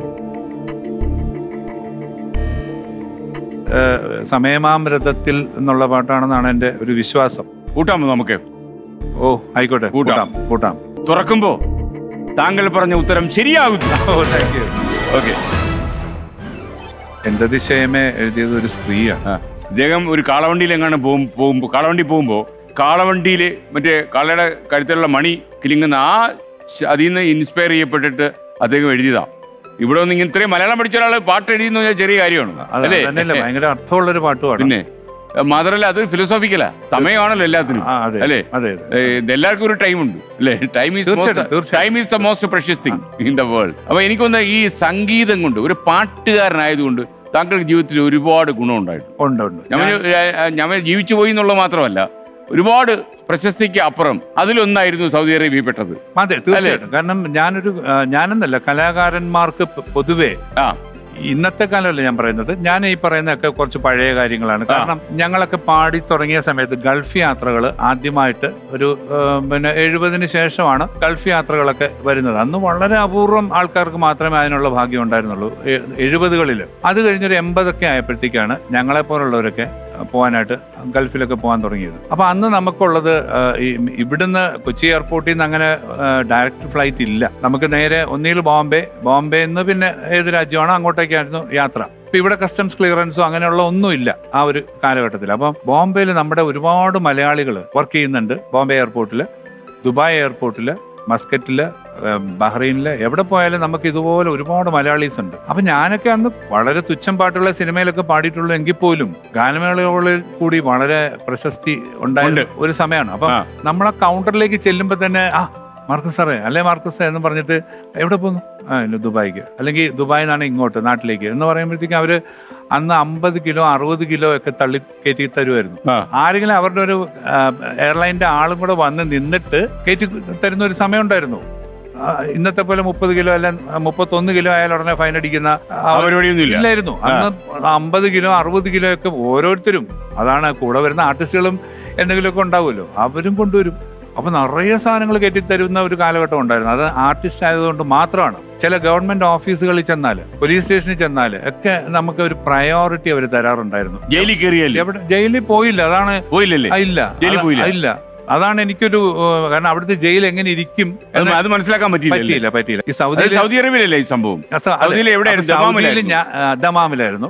എനിക്ക് 2 പ്രോഗ്രാം ഉണ്ടായിരുന്നു, ഒന്ന് റിയാദിലും ഒന്ന് ദമാമിലും. അപ്പൊ 2000 കഴിഞ്ഞപ്പോൾ മുതൽ എനിക്ക് സൗദിയിൽ നിന്ന് വിളി വരുന്നുണ്ട്. പക്ഷെ അവിടുത്തെ നിയമങ്ങൾ അറിയാവുന്നതുകൊണ്ട് ഞാൻ ഇങ്ങനെ തള്ളിപ്പോയി. 2012 എൻ്റെ ഓർമ്മ. ഈ ഒരാൾ വന്നു, സംസാരത്തിലും പെരുമാറ്റത്തിലും ഒക്കെ ജെനുവിനാണെന്ന് തോന്നി. അങ്ങനെ റിയാദിലുള്ള പ്രോഗ്രാമിന് ഞാൻ എഗ്രിമെന്റ് ഒക്കെ വെച്ചു, കാര്യങ്ങളൊക്കെ വ്യക്തമായിട്ട് പറഞ്ഞിരുന്നു. അങ്ങനെ റിയാദിൽ ഒരു പ്രശ്നം ഉണ്ടായില്ല, നല്ല പ്രോഗ്രാമായിട്ട് നമ്മൾ അവതരിപ്പിക്കുകയും ചെയ്തു. അപ്പം ഞാൻ വരുന്നു എന്നറിഞ്ഞുകൊണ്ട് ദമാമിന്ന് ഒരു പയ്യൻ കുറേ വർഷങ്ങളായിട്ട് വിളിക്കുന്നുണ്ട്. അവൻ ഒരു അടുപ്പിച്ച് 3-4 വർഷമായിട്ട് വിളിക്കുന്നുണ്ട്. അപ്പം ഞാൻ പറഞ്ഞു, ഇങ്ങനെ ഞാൻ വരുന്നുണ്ട്, ഇന്ന പോലെ ഇന്നാർക്ക് വേണ്ടിയിട്ടാണ് വരുന്നത്, നിങ്ങൾ തമ്മിൽ സംസാരിച്ച് ഫിക്സ് ചെയ്യും. അങ്ങനെ അങ്ങേരുമായിട്ട് സംസാരിച്ചു ഫിക്സ് ചെയ്യുന്നു. അപ്പം ഞാൻ അങ്ങേരോട് പ്രത്യേകം പറഞ്ഞു, ഞാൻ നിങ്ങൾക്ക് തന്ന അതേപോലുള്ള എഗ്രിമെന്റ് നിങ്ങൾ തമ്മിൽ വെക്കണം. പക്ഷെ അത് വെച്ചോന്ന് എനിക്കറിയില്ല. ഏതായാലും ഞാൻ ദമാമി ചെന്നു, കുളിച്ച് റെഡിയായി പിന്നെ സ്റ്റേഡിയത്തിലേക്ക് ചെല്ലുന്നു, അല്ലെങ്കിൽ ആ ഹാളിലേക്ക് ചെല്ലുന്നു. ആ ഹാളെന്ന് പറയുന്നത് നേരെ ഒരു ഓഡിറ്റോറിയത്തിലേക്കുള്ള എൻട്രി അല്ല. നമ്മൾ ചെന്ന് കയറുന്നത് ഒരു വലിയൊരു ഹാള്. ആ ഹാളിന്റെ അപ്പുറത്തെ അറ്റത്താണ് ഓഡിറ്റോറിയം. അപ്പൊ ഞാൻ ഈ ഹാളിൽ കയറിയ സമയത്ത് അതിന്റെ ലെഫ്റ്റ് സൈഡിൽ VIP എന്ന് പറഞ്ഞ 2 മുറി കണ്ടു. റൈറ്റ് സൈഡിൽ ഈ ബാത്റൂം അങ്ങനെയൊക്കെ ഉള്ള കുറെ, പിന്നെ വലിയൊരു തളമാണ് ആ സ്പേസ്. അങ്ങനെ അവിടെ ചെല്ലുന്നപ്പോൾ അവർ പറഞ്ഞു, സാറേ ഒരു VIP ഒരാൾ വരുന്നുണ്ട്, പുള്ളി വരാൻ ഇച്ചിരി താമസിക്കും, അതുകൊണ്ട് നമുക്ക് ഇവിടെ വെയിറ്റ് ചെയ്യാന്ന് പറഞ്ഞാൽ അങ്ങനെ ഞാൻ ആ VIP എന്ന് എഴുതിയ മുറിയിൽ ഇങ്ങനെ ഇരിക്കുകയാണ്. അപ്പൊ 7:30 8:30 9:15 വരുന്നില്ല, സ്റ്റേജിലേക്ക് ആരും വിളിക്കുന്നില്ല. അങ്ങനെ ഇരിക്കെ പുറത്ത് ഭയങ്കര ഒച്ചയും ബഹളവും ഒക്കെ കേൾക്കാം. പക്ഷെ എന്താണ് സംഭവം എന്ന് എനിക്കറിയില്ലല്ലോ. അപ്പൊ എന്റെ കൂടെ ഒരാൾ മാത്രമേ ഉള്ളൂ എന്റെ ഒപ്പം സോഫയിൽ ഇരിക്കുന്നത്. പെട്ടെന്നൊരു അവിടെ ഈ മുത്തവ എന്ന് പറഞ്ഞൊരു മുത്തവ പോലീസ് ഉണ്ട്. അതായത് സാധാരണ പോലീസിനേക്കാൾ മേലെയാണ് അവരുടെ പവർ. അതെ. പക്ഷെ ഇപ്പൊ എടുത്ത് കളഞ്ഞു അത്. ഇപ്പൊ ഇല്ല. അപ്പൊ ഈ മുത്തവന്മാരിലൊരു 5-6 പേര് എന്റെ മുറിയിലേക്ക് കയറി വരുന്നു. വെയിൻ മാർക്കൂസ് എന്ന് ചോദിച്ചു. വെയിൻ മാർക്കൂസ് എന്ന് ചോദിച്ചപ്പോൾ എനിക്കൊന്നും പിടികിട്ടില്ല. അപ്പൊ എന്നോട് പറഞ്ഞു, മാർക്കോസ് ആരാണ്, മാർക്കോസ് എവിടെയെന്നാണ് ചോദിക്കുന്നത്. അപ്പൊ ഞാൻ എഴുന്നേറ്റ് പറഞ്ഞു ഇരിക്കാൻ പറഞ്ഞു. ഞാൻ ഇരുന്നിടത്ത് തന്നെ ഇരിക്കാൻ പറഞ്ഞു. അപ്പൊ അങ്ങനെ ഇരുന്നു. വന്ന് എന്നോട് ചോദിച്ചു എന്തിനു വന്നു, ഏതൊക്കെ പാട്ട് പാടുന്നു. അപ്പൊ പാടാനാ വന്നെന്ന് പറയുമ്പോൾ പാട്ടിനെ പറ്റി ചോദിച്ചു, എന്ത് പാട്ടാണ് ചെയ്യുന്നത് അതൊക്കെ ചോദിച്ചു, എല്ലാം കാര്യങ്ങളൊക്കെ പറഞ്ഞു. പക്ഷെ അവർക്കൊരു സംശയം. അപ്പൊ ആ മുറിക്കുള്ള 2-3 ജനലിന്റെ കർട്ടനൊക്കെ പോയി പൊക്കി നോക്കുന്നു, ഒന്നും കണ്ടില്ല. പിന്നെ അവിടെ ഇരുന്നു. ഒരു 10-15 മിനിറ്റ് കഴിഞ്ഞപ്പോൾ വീണ്ടും വന്നു വിളിച്ചു, വരാൻ പറഞ്ഞു. ഞങ്ങൾ ഈ തളത്തിലേക്ക് ഇറങ്ങി അവിടെ നിൽക്കുക. അപ്പം ഞങ്ങൾ രണ്ടും ഉണ്ട്. അപ്പോൾ എൻ്റെ മുമ്പിൽ ഒരു 10-25 പേരെ ഇങ്ങനെ പിടിച്ചു നിർത്തിയിട്ടുണ്ട് ഓപ്പോസിറ്റ്. ബാക്കി ഫാമിലി ആയിട്ട് വന്നവരെല്ലാം വിട്ടു. അപ്പോൾ ഇതാരോ അവർക്കൊരു ഒറ്റ കൊടുത്തിരിക്കുന്നത്, ഇതൊരു ക്രിസ്മസ് പരിപാടിയാണ്. ഒരു ഫെബ്രുവരിയിലായിരുന്നു, ക്രിസ്മസ് ന്യൂ ഇയർ പരിപാടിയാണ്. ഇതിനകത്ത് ഡാൻസ് ഉണ്ട്, വെള്ളവടിയുണ്ട്, ക്രിസ്ത്യൻ പാട്ടുകളാണ്, ഇതാണെന്നൊക്കെ പറഞ്ഞ് ആരോ അവരെ ഇൻഫോം ചെയ്തിട്ട് അവർ വന്നതാണ്. അപ്പം ഞാൻ അവിടെ ഒന്നും ചെയ്തിട്ടില്ല, ഞാനൊരു മുറിയിലിരിക്കുകയാണ്. അപ്പോൾ എൻ്റെ പേരിൽ അങ്ങനെ ഒരു കുറ്റം പറയാനില്ല. പക്ഷെ നിയമം ആയിരിക്കാം, അവർ നമ്മളെ കയറ്റി പോവുകയാണ്, വണ്ടി പോവുകയാണ്. അപ്പം ഞാൻ എൻ്റെ അടുത്തിരുന്ന ആളിനോട് ഞാൻ ചോദിച്ചു, എവിടെയായി പോകുന്നത്? പുള്ളി പറഞ്ഞു, ഒരു പിടിയില്ല, ഇവന്മാർ എവിടെങ്കിലും കൊണ്ടിട്ടാൽ അവിടെ കിടക്കേണ്ടി വരും എന്ന് പറഞ്ഞു. അപ്പം എനിക്ക് ആ സമയത്ത് ഞാനൊന്ന് ടെൻഷനായി. അപ്പോൾ അവർ നമ്മളൊന്നും പറയുന്നില്ല, അവർ ഓടിച്ചിങ്ങനെ പോവുക. ഒരു 1/4 മണിക്കൂർ കഴിഞ്ഞു. എൻ്റെ ലെഫ്റ്റ് സൈഡിലൊരു പോലീസ് സ്റ്റേഷൻ്റെ ഇത് കണ്ടു. അപ്പോൾ എന്നോട് ഇയാൾ പറയുകയാണ്, അവിടേക്ക് കയറിയാൽ നമ്മൾ രക്ഷപ്പെട്ടു എന്ന് പറഞ്ഞു. സൂക്ഷം പോലെ അവിടെ വന്നപ്പോഴത്തേക്ക് ആ യു-ടേൺ എടുത്ത് അവർ ആ പോലീസ് സ്റ്റേഷനിലേക്ക് കയറിക്കഴിഞ്ഞ് നേരെ ഞങ്ങളെ അവിടെ അന്നേരം ഡ്യൂട്ടിയിലുണ്ടായിരുന്ന ഒരു ഇൻചാർജ് ആയിട്ടുണ്ടായിരുന്ന ഒരു നമ്മുടെ SIO CI ആ റാങ്കിലുള്ള ആരോ അവരോട് പറയുന്നു. അങ്ങനെ ഞങ്ങളെ അവിടെ ഒരു വലിയൊരു എയർപോർട്ടിലേക്ക് ഇരിക്കുന്ന പോലെ കുറേ സീറ്റുകൾ ഇട്ടിട്ടുണ്ട്. അതിൽ അദ്ദേഹം നടുക്കൊരു വലിയ കസേരയിൽ മേശയിലിരിക്കുന്നു. ഞങ്ങൾ അതിൻ്റെ ലെഫ്റ്റ് സൈഡിലായിട്ട് ഇരുന്നു. വേറെയും മലയാളികൾ അന്നേരം അവിടെ വരുന്നുണ്ട്. കാരണം ഈ കാർഡ് എടുക്കാതെ പുറത്തേക്ക് ഇറങ്ങിയാൽ ചിലപ്പോൾ ഇവർ പിടിച്ചോണ്ട് പോകും. എന്നിട്ട് പോലീസ് സ്റ്റേഷനിൽ ചെന്നിട്ട് കാർഡ് കാണിച്ചാൽ തിരിച്ചു പോവാം, ആരെങ്കിലും കൊണ്ട് കാണിച്ചാൽ മതി. അപ്പം അങ്ങനെ കുറേ പേര് വരുന്നുണ്ട്. അവരൊക്കെ വളരെ ഹാപ്പി ആയിട്ട് ചിരിച്ച് കളിച്ചൊക്കെ നിൽക്കുന്നത്. അപ്പം അവരെന്നോട് ചോദിച്ചു, ചേട്ടാ എന്നാ പറ്റി? ഞാൻ പറഞ്ഞു, ഇങ്ങനെ ഒരു സംഭവമാണ്, കുഴപ്പമൊന്നും വരത്തില്ല എന്ന് പറഞ്ഞു. ഞങ്ങളവിടെ ഇരുന്നു. അപ്പം ഈ മുത്തവന്മാരങ്ങ് പോവുകയും ചെയ്തു. അവര് പോയി. അപ്പം ഇങ്ങനെ ഇവര് പിന്നെ മറ്റുള്ളവരെയൊക്കെ പറഞ്ഞു വിട്ട് കഴിഞ്ഞിട്ട് ഞങ്ങളുടെ കാര്യങ്ങൾ. അപ്പം ഞാൻ ഈ പുള്ളിയോട് ചോദിക്കുന്നുണ്ട്, എന്താ നമുക്ക് പോകാൻ പറ്റുമോ എന്നുള്ള കാര്യം ഒന്ന് ചോദിക്കാൻ പറഞ്ഞു. അങ്ങനെ പോയി ചോദിച്ചപ്പം ഞങ്ങളുടെ പേരിൽ കുറ്റമൊന്നും അവർ പറഞ്ഞിട്ടില്ല, ഈ മുത്തവന്മാരൊന്നും പറഞ്ഞിട്ടില്ല. അപ്പോൾ എന്താണ് കേസ് എന്നുള്ളത് അവർക്ക് അറിയണമല്ലോ. അപ്പോൾ ഈ ഞങ്ങളെ അവിടുന്ന് ഈ ഹാളിൽ നിന്ന് കൊണ്ടുവരുന്ന സമയത്ത് ഞാൻ പറഞ്ഞില്ല 10-25 പേരെ അവിടെ പിടിച്ച് നിർത്തിയിരുന്നു എന്ന് പറഞ്ഞില്ല. അതിൽ ഒരാള് ഈ മുത്തവന്മാരുമായിട്ട് അറബിയിൽ ഭയങ്കരമായിട്ട് തർക്കിക്കുന്നുണ്ട്. അപ്പം ഞാൻ വിചാരിച്ചു, ദൈവമേ ഇയാൾ കുളമാക്കൂല. കാരണം ഈ ഒന്നാമത് അവരിങ്ങനെ ഒരു പ്രശ്നത്തിൽ നിൽക്കുന്നു, അതിൻ്റെ കൂട്ടത്തിൽ ഇയാൾ ഭയങ്കരമായിട്ട് അറബിയിൽ സംസാരിച്ച് കുളമാക്കുന്നു. അത് കഴിഞ്ഞ് ഞാൻ നോക്കിയപ്പോൾ ഇയാൾ സ്റ്റേഷനിലുണ്ട്. അപ്പം എന്നോട് പറഞ്ഞു, ഒന്നും പേടിക്കണ്ട. ഞാൻ ചോദിച്ചു, എന്ത് പേടിക്കണ്ടെന്നാണ് ഈ പറയുന്നത്? ഇല്ല, ഞാൻ ഇവിടുത്തെ സോഷ്യൽ വർക്കറാണ്, എനിക്ക് ലൈസൻസ് ഉള്ള സോഷ്യൽ വർക്കറാണ്. അദ്ദേഹത്തിൻ്റെ പേര് വക്കം നാസ് എന്നാണ്. അദ്ദേഹം കാണുന്നുണ്ടാവാം. വക്കം നാസാണ് ആദ്യമായിട്ട് ഇതിനകത്ത് ഇടപെട്ടത്. പിന്നെ ഒരു ഷാജി മതിലകം, ഇവർ 2 പേരുമാണ് അതിൻ്റെ അകത്ത് മുഖ്യമായിട്ട് ഇടപെട്ടത്. അപ്പോൾ ഇവർ പത്രക്കാരുമാണ്, പത്രപ്രവർത്തനവും ഉണ്ട്. അപ്പോൾ എന്നോട് പറഞ്ഞു, ഒന്നും പേടിക്കണ്ട, ഒരു പ്രശ്നമില്ല, ഞങ്ങളിവിടെ ഉണ്ട്. ഇപ്പോൾ രാത്രി 12-12:30 മണിയായി അവിടെ പോലീസ് സ്റ്റേഷനിൽ ഇരിക്കുക.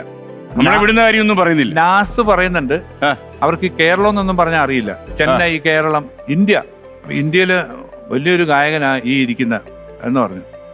ഉടനെ അയാളുടെ മൊബൈൽ എടുത്തിട്ട് K.G.Markose യൂട്യൂബിൽ കയറിയിട്ട് K.G.Markose എന്ന് അടിച്ചപ്പോൾ ആദ്യം വരുന്ന പാട്ട്, ഏറ്റവും കൂടുതൽ വ്യൂവേഴ്സ് ഉള്ള പാട്ടാണല്ലോ, ഇസ്രായേലിൻ നാഥന, ഇസ്രായേലിൻ. അപ്പം എന്നോട് പറഞ്ഞു, അതങ്ങ് സ്റ്റോപ്പ് ചെയ്തിട്ട് ഒരു അറബി പാടാമെന്ന് പറയട്ടെ എന്ന് ചോദിച്ചു. ഞാൻ പറഞ്ഞോളാൻ പറഞ്ഞു. അങ്ങനെ അവിടെ വെച്ച് ഒരു അറബി പാട്ട് നേരത്തെ പഠിച്ചത് അവിടെ വെച്ച് പാടി. അതിൻ്റെ തുടക്കം ഇങ്ങനെയാണ്,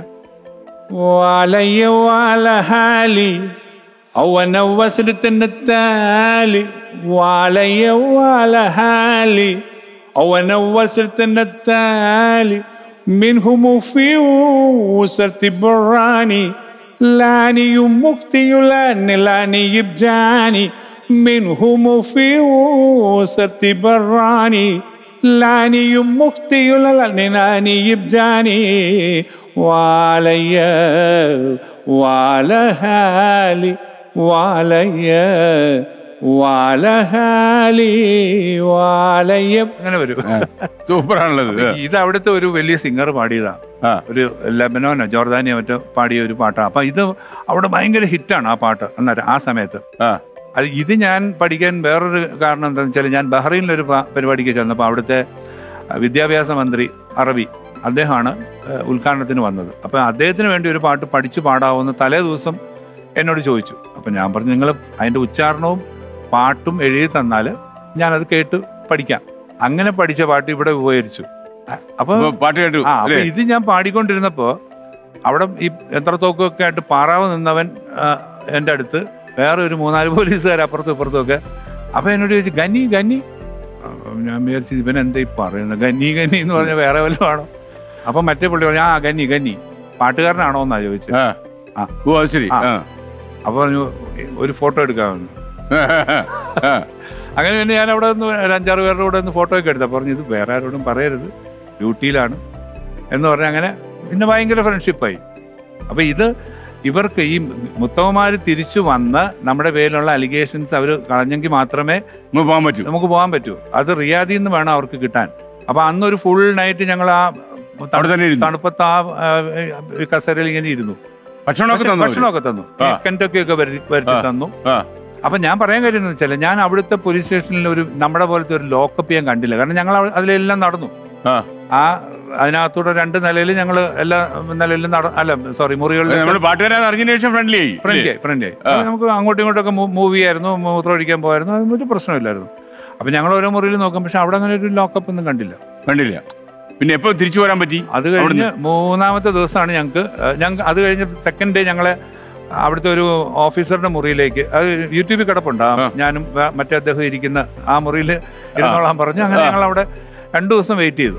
2 ദിവസം വെയിറ്റ് ചെയ്തു. 3-ാമത്തെ ദിവസമാണ് നമുക്ക് റിയാദിൽ നിന്ന് റിലീസ് കിട്ടിയത്. അങ്ങനെ അല്ല, എനിക്ക് വേറെ വലിയ പ്രശ്നമൊന്നും ഉണ്ടായില്ല. വല്ലാത്തൊരു അനുഭവമായി പാടാൻ പോയിട്ട്. അതാണ്, അതേ ഉള്ളൂ. കാരണം നമ്മളെ കൊണ്ട് പെടുത്തുന്ന ചില സിറ്റുവേഷൻസ്, നമ്മൾ അറിയാതെ പെട്ടുപോകുന്ന ചില ഇതേപോലെ ദാസേട്ടനും ഉണ്ടായി എനിക്ക് മുന്നേ. അതേ സ്ഥലത്തോ? സൗദി തന്നെ. പക്ഷെ ഏത് സ്ഥലമാണെന്ന് എനിക്ക് ഓർമ്മയില്ല. പക്ഷെ അവിടെ ഇങ്ങനെ ദാസേട്ടനെ ഒന്ന് പിടിച്ചോണ്ടൊന്നും പോയൊന്നുമില്ല. ഇവര് വന്നു, കട്ടൻ ഇടാൻ പറഞ്ഞു, കട്ടൻ ഇട്ടു, പരിപാടിയെല്ലാം പിന്നെ മൈക്കൊക്കെ എടുത്ത് മാറ്റി. അപ്പൊ അങ്ങനെ ഒരു സംഭവം ഉണ്ടായിട്ടുണ്ട്. പഠിച്ചില്ല. അപ്പൊ കൊള്ളാൻ പറഞ്ഞു.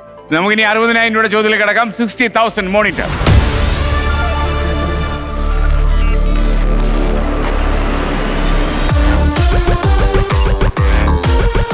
കിള്ളിക്കുറിശി മംഗലത്തുള്ള കലക്കത്ത് ഭവനം ഇവരിൽ ആരുടെ ജന്മഗ്രഹമാണെന്നാണ് വിശ്വസിക്കപ്പെടുന്നത്? Option A Cherusseri, option B Poonthanam, option C Kunchan Nambiar, option D Ezhuthachan, option E Unnayi Warrier. Kalakkath Kunchan Nambiar ഞാൻ പാടിയൊരു പാട്ടുണ്ട്. ആണല്ലേ? രവീന്ദ്ര മാഷിന്റെ സംഗീതത്തിൽ ഞാൻ പാടിയ ഒരു ബേസിക് സോങ് ആണ്. ചിലപ്പതികാരത്തിൻ ചിലമ്പൊലി മുഴങ്ങിയ തൃക്കണ്ണാമതിലകത്തും തിരുവഞ്ചിക്കുളത്തും ചേരമാൻ കരം കരയിലും. ഇതാണ് തുടക്കം. ഓക്കെ, അതിൽ കലക്കത്ത് കുഞ്ചൻ നമ്പ്യാരുണ്ട്.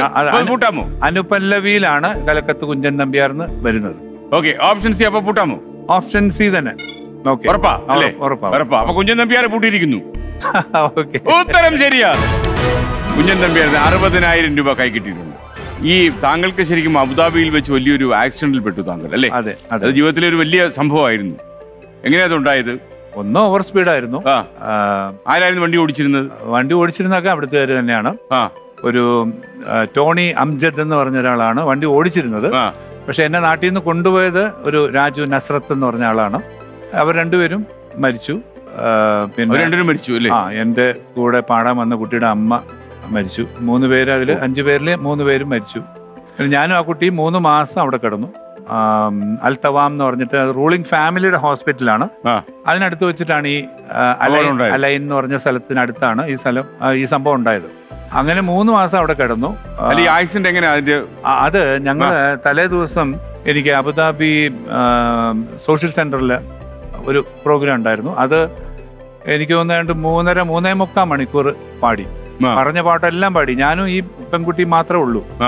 അത് കഴിഞ്ഞ് ഞങ്ങള് ചെന്ന് കിടന്നത് തന്നെ ഏതാണ്ട് 3 മണി ആഹാരമൊക്കെ കഴിഞ്ഞ്. പിന്നെ രാവിലെ മുതൽ ആൾക്കാർ ഒരു 7 മണി മുതൽ വിളിക്കാൻ തുടങ്ങി. തലേ ദിവസത്തെ പരിപാടി ഗംഭീരമായിരുന്നു, അങ്ങനെ ആയിരുന്നു, ഇങ്ങനെ ആയിരുന്നു എന്നൊക്കെ പറഞ്ഞു. അപ്പോൾ ഉറക്കവും ശരിയായില്ല. അതുകൊണ്ട് ഞാനല്ല ഓടിച്ചത്. അപ്പോൾ നമ്മൾ ഇച്ചിരി ഒരു എന്താ പറയുക, പകുതി മയക്കത്തിൽ ഇങ്ങനെ ഇരിക്കുന്ന സമയത്താണ് ഈ ആക്സിഡൻറ്റ്. അതുകൊണ്ട് കൃത്യമായിട്ട് ഞാൻ നടന്നത് കണ്ടില്ല. പക്ഷേ അബുദാബിയിൽ നിന്ന് ഞങ്ങൾ സ്റ്റാർട്ട് ചെയ്തപ്പം മുതൽ അവിടെ മിനിമം 80 ആണല്ലോ. 80 പുള്ളി 100, 120, 140 ഇങ്ങനെ കയറുക, പറന്നു പോവാ. അപ്പം ഞാൻ പറഞ്ഞു, ടോണി ഇത്രയും സ്പീഡ് വേണ്ട. അല്ല, അത് ഞാൻ യൂഷ്വലി ഈ ദൂരം 1.5 മണിക്കൂർ കൊണ്ട് പോകുന്ന ആളാണ്. ഇപ്പം തന്നെ V are already late by 15 minutes എന്ന് പറഞ്ഞു. അപ്പം ഏകദേശം 1.5 മണിക്കൂറായി അന്നേരം. പിന്നെ നമുക്ക് വീണ്ടും ഒരു 15-20 മിനിറ്റും കൂടെ പോകണം. ഇത്രേ ആയല്ല. അപ്പം നോക്കിയപ്പം അലൈൻ എന്ന് പറഞ്ഞ ബോർഡും കണ്ടു. അലൈനിലേക്ക് കയറുക. ഞാനൊന്ന് മയങ്ങുന്ന സമയത്ത് എനിക്ക് തോന്നുന്നു ആ പാട്ട് എന്തൊക്കെ എടുത്തിട്ട് മറിക്കുന്ന പോലൊക്കെ ഒരു തോന്നൽ. ഞാൻ നോക്കിയപ്പോൾ ഞാൻ റോഡിൽ കിടക്കുക. ഞങ്ങൾ പോകുന്ന വഴി ഇങ്ങനെ ചെറിയൊരു കേവ് റൈറ്റിലേക്കുണ്ട്. അപ്പോൾ ആ റോഡിന്റെ ചരിവും അതുപോലെയാണ്. അപ്പം മീഡിയനുണ്ട്. മീഡിയനിൽ വലിയ ഹൈറ്റിൽ ഒരു 14 അടി 15 അടി പൊക്കത്തിൽ 2 ലൈറ്റിങ്ങനെ ഉണ്ട്. അപ്പം ഇത് ആ സമയത്ത് റോഡിന്റെ ഫ്രിക്ഷൻ കൊണ്ട് റോഡ് ചൂടായി കിടക്കുകയാണ്. 4:30-5 മണിയാവും. വണ്ടിയുടെ ഓട്ടത്തിന്റെ സ്പീഡ് കൊണ്ടുള്ള ഫ്രിക്ഷൻ, അത് ടയർ പൊട്ടി. ലെഫ്റ്റിലെ ടയർ പൊട്ടിയിട്ട് ഇങ്ങോട്ടുള്ള പിടുത്തം കാരണം ഇത് ആ മീഡിയനെ പോയി ഇടിച്ചിട്ട് പൊങ്ങി ഈ ഒരു പോസ്റ്റിന്റെ നടുഭാഗത്ത് അടിക്കുന്നത്. ആ അടി കൊണ്ടിടം വളഞ്ഞു. അപ്പൊ ഈ ഓൾറെഡി അവിടെ ഇങ്ങനെ 2 നിപ്പുണ്ട്. അതിങ്ങനെ ചുരുണ്ട് വണ്ടിക്ക് അകത്തോട്ട് കയറി. എന്നിട്ട് ആ പോസ്റ്റും പറിച്ചുകൊണ്ടാണ്. അപ്പൊ ഈ ആദ്യത്തെ ഇടിയിൽ തന്നെ ഞാൻ താഴെ പോയി. അതുകൊണ്ടാണ് നമ്മൾ രക്ഷപ്പെട്ടു എന്ന് പറയാൻ വയ്യ. കാരണം പുറകെ വരുന്ന വണ്ടികൾ കയറാമായിരുന്നു. പക്ഷെ അന്നേരം ആ സമയത്ത് വണ്ടിയൊന്നും ഉണ്ടായില്ല. മാത്രമല്ല, ആ സ്പീഡിൽ ഞാൻ വന്നെങ്കിലും എൻ്റെ കാല് കുത്തിയാണ് ഞാൻ വീഴുന്നത്. ഇരുന്ന പൊസിഷനിൽ. അപ്പം കാല് ട്വിസ്റ്റ് ആയിപ്പോയി. പാദം വലത്തുകാല്. പിന്നെ തൈൻ്റെ മുട്ടിന് മേലെ ഒടിഞ്ഞ് പുറത്തു വന്നു. പിന്നെ കോളർ ബോണെല്ലാം ഒടിഞ്ഞായിരുന്നു. അങ്ങനെ പിന്നെ എൻ്റെ ആർട്ടറി കട്ടായിപ്പോയി. ഹാർട്ടിൽ നിന്ന് വരുന്ന മെയിൻ ബ്ലഡ് വെസലാണ്, അത് കട്ടായിപ്പോയി. അങ്ങനെ കുറച്ച് സീരിയസ് ആയിരുന്നു. 72 hours ബോധം ഉണ്ടായിരുന്നു. ആ സമയത്ത് ബോധം ഉണ്ടായിരുന്നു. പക്ഷെ ഹോസ്പിറ്റലിൽ ചെന്ന് കഴിഞ്ഞ് പിന്നെ ബോധം പോയി. പിന്നെ വെന്റിലേറ്ററിലായിട്ട് എത്ര ദിവസം? 3 ദിവസം കഴിഞ്ഞിട്ടാണ് കണ്ണു തുറന്നത്. ഓക്കെ. മറ്റൊരു മരിച്ചെന്നപ്പോ അറിഞ്ഞായിരുന്നു? എൻ്റെ ബ്രദർ എൻ്റെ കൂടെ, അതായത് ഓർക്കസ്ട്ര ടീമിന്റെ കൂടെ ഉണ്ടായിരുന്നു. അവർ പുറകെ വരുന്നുണ്ടായിരുന്നു. പിറ്റേ ദിവസമല്ല, കണ്ണു തുറന്നതിന് ശേഷമാണ് ഞാൻ അറിയുന്നത് ഇങ്ങനെ 3 പേര് മരിച്ചു. പിന്നെ അവരുടെ ബോഡി അയക്കാനും. നാട്ടില് കുടുംബമൊക്കെ നാട്ടിൽ അറിഞ്ഞതും ഒക്കെ പിന്നീടാണോ? അതിന് ശേഷമാണ്. അവരങ്ങ് എത്തിയോ? അതോ അപ്പോ അവർക്ക് വരാമെന്നൊക്കെ പറഞ്ഞെങ്കിലും പിന്നീട് വന്നില്ല. പക്ഷേ ഈ ട്രീറ്റ്മെന്റ് 3 മാസം പോയി. 3 മാസം. അതായത് എൻ്റെ അമ്മയുടെ വേറെ ഒരു അനുജത്തിയെ, ഏറ്റവും ഇളയ അനുജത്തിയെ കല്യാണം കഴിച്ചിരുന്നത് നമ്മുടെ മനോരമ K.M. മാത്യുവിൻ്റെ ഒക്കെ ഒരു ബന്ധുവാണ്. അദ്ദേഹത്തിന്റെ കസിനായിരുന്നു ഒരു ജോർജ് മാത്യു. അദ്ദേഹമാണ് ആ അലൈനിലെ ആദ്യത്തെ ഷെയ്ഖ് സായിദ് കൊണ്ടുവന്ന ഡോക്ടർ അലൈനില്. അപ്പൊ അദ്ദേഹമായിരുന്നു അന്നത്തെ അവിടുത്തെ മെഡിക്കൽ ഡയറക്ടർ. ഈ ബന്ധം മനസ്സിലാക്കിയപ്പോൾ 3 മാസം എന്നെ അവിടെ കിടത്തി. അങ്ങനെ നമുക്ക് വേറെ മറ്റു വലിയ ബാധ്യതകളൊന്നും വരാതെ പിന്നെ നല്ല കെയറും കിട്ടി. അതുകൊണ്ട് പിന്നെ അവർ വന്നില്ല. ഓക്കെ. അപ്പൊ എന്തായാലും അതൊരു അല്ലേ? അതെ, അങ്ങനെ ഒരു 2-3 അനുഭവം ഉണ്ട്. ഞാൻ പറഞ്ഞില്ല, 2 വയസ്സിൽ ഇതുപോലെ ഒരു അസുഖം വന്നു. 5 വർഷം ഒരേ അസുഖം. അച്ഛൻ ഡോക്ടറായിട്ട് കൂടി. അതെന്തായിരുന്നു അത്? അന്ന് അതിന് മരുന്ന് പെൻസിലിനൊക്കെ അന്ന് മാർക്കറ്റിൽ വന്നിട്ടേ ഉള്ളൂ. ആ ഒരു 59 കാലഘട്ടത്തിൽ. അപ്പം പെൻസിലിനൊക്കെ ഒരുപാട് ട്രൈ ചെയ്ത് എന്തിനാണ് ഉപയോഗിക്കുന്നതെന്ന് പോലും അറിയില്ല. എന്നിട്ടും അതൊക്കെ ട്രൈ ചെയ്തു. അവസാനം എൻ്റെ ഗ്രാൻഡ് ഫാദറും പറഞ്ഞു, അപ്പനും പറഞ്ഞു. അന്ന് doctor pi, doctor Shankar Ram ഇവരൊക്കെ എന്നെ നോക്കിയതാണ്. അപ്പോൾ അവരും പറഞ്ഞു, അവന് ഇഷ്ടമുള്ളതൊക്കെ കൊടുക്കുക, എന്തായാലും ഇനി നമുക്ക് പ്രതീക്ഷയില്ല, ഇഷ്ടമുള്ളതൊക്കെ കൊടുക്കാൻ പറഞ്ഞു. അവസാനം അപ്പൻ്റെ ഒരൊറ്റ ട്രീറ്റ്മെൻ്റ് ആയിരുന്നു 5 വർഷം എന്നെ. അപ്പോൾ രാവിലെ കണ്ടിട്ട് പോകുന്ന പോലെ ആയിരിക്കില്ല ചിലപ്പോൾ ഉച്ചയ്ക്ക് ഉണ്ണാൻ വരുമ്പോൾ. കാരണം വീർത്തിങ്ങനെ 2 വയസ്സല്ലേ ഉള്ളൂ.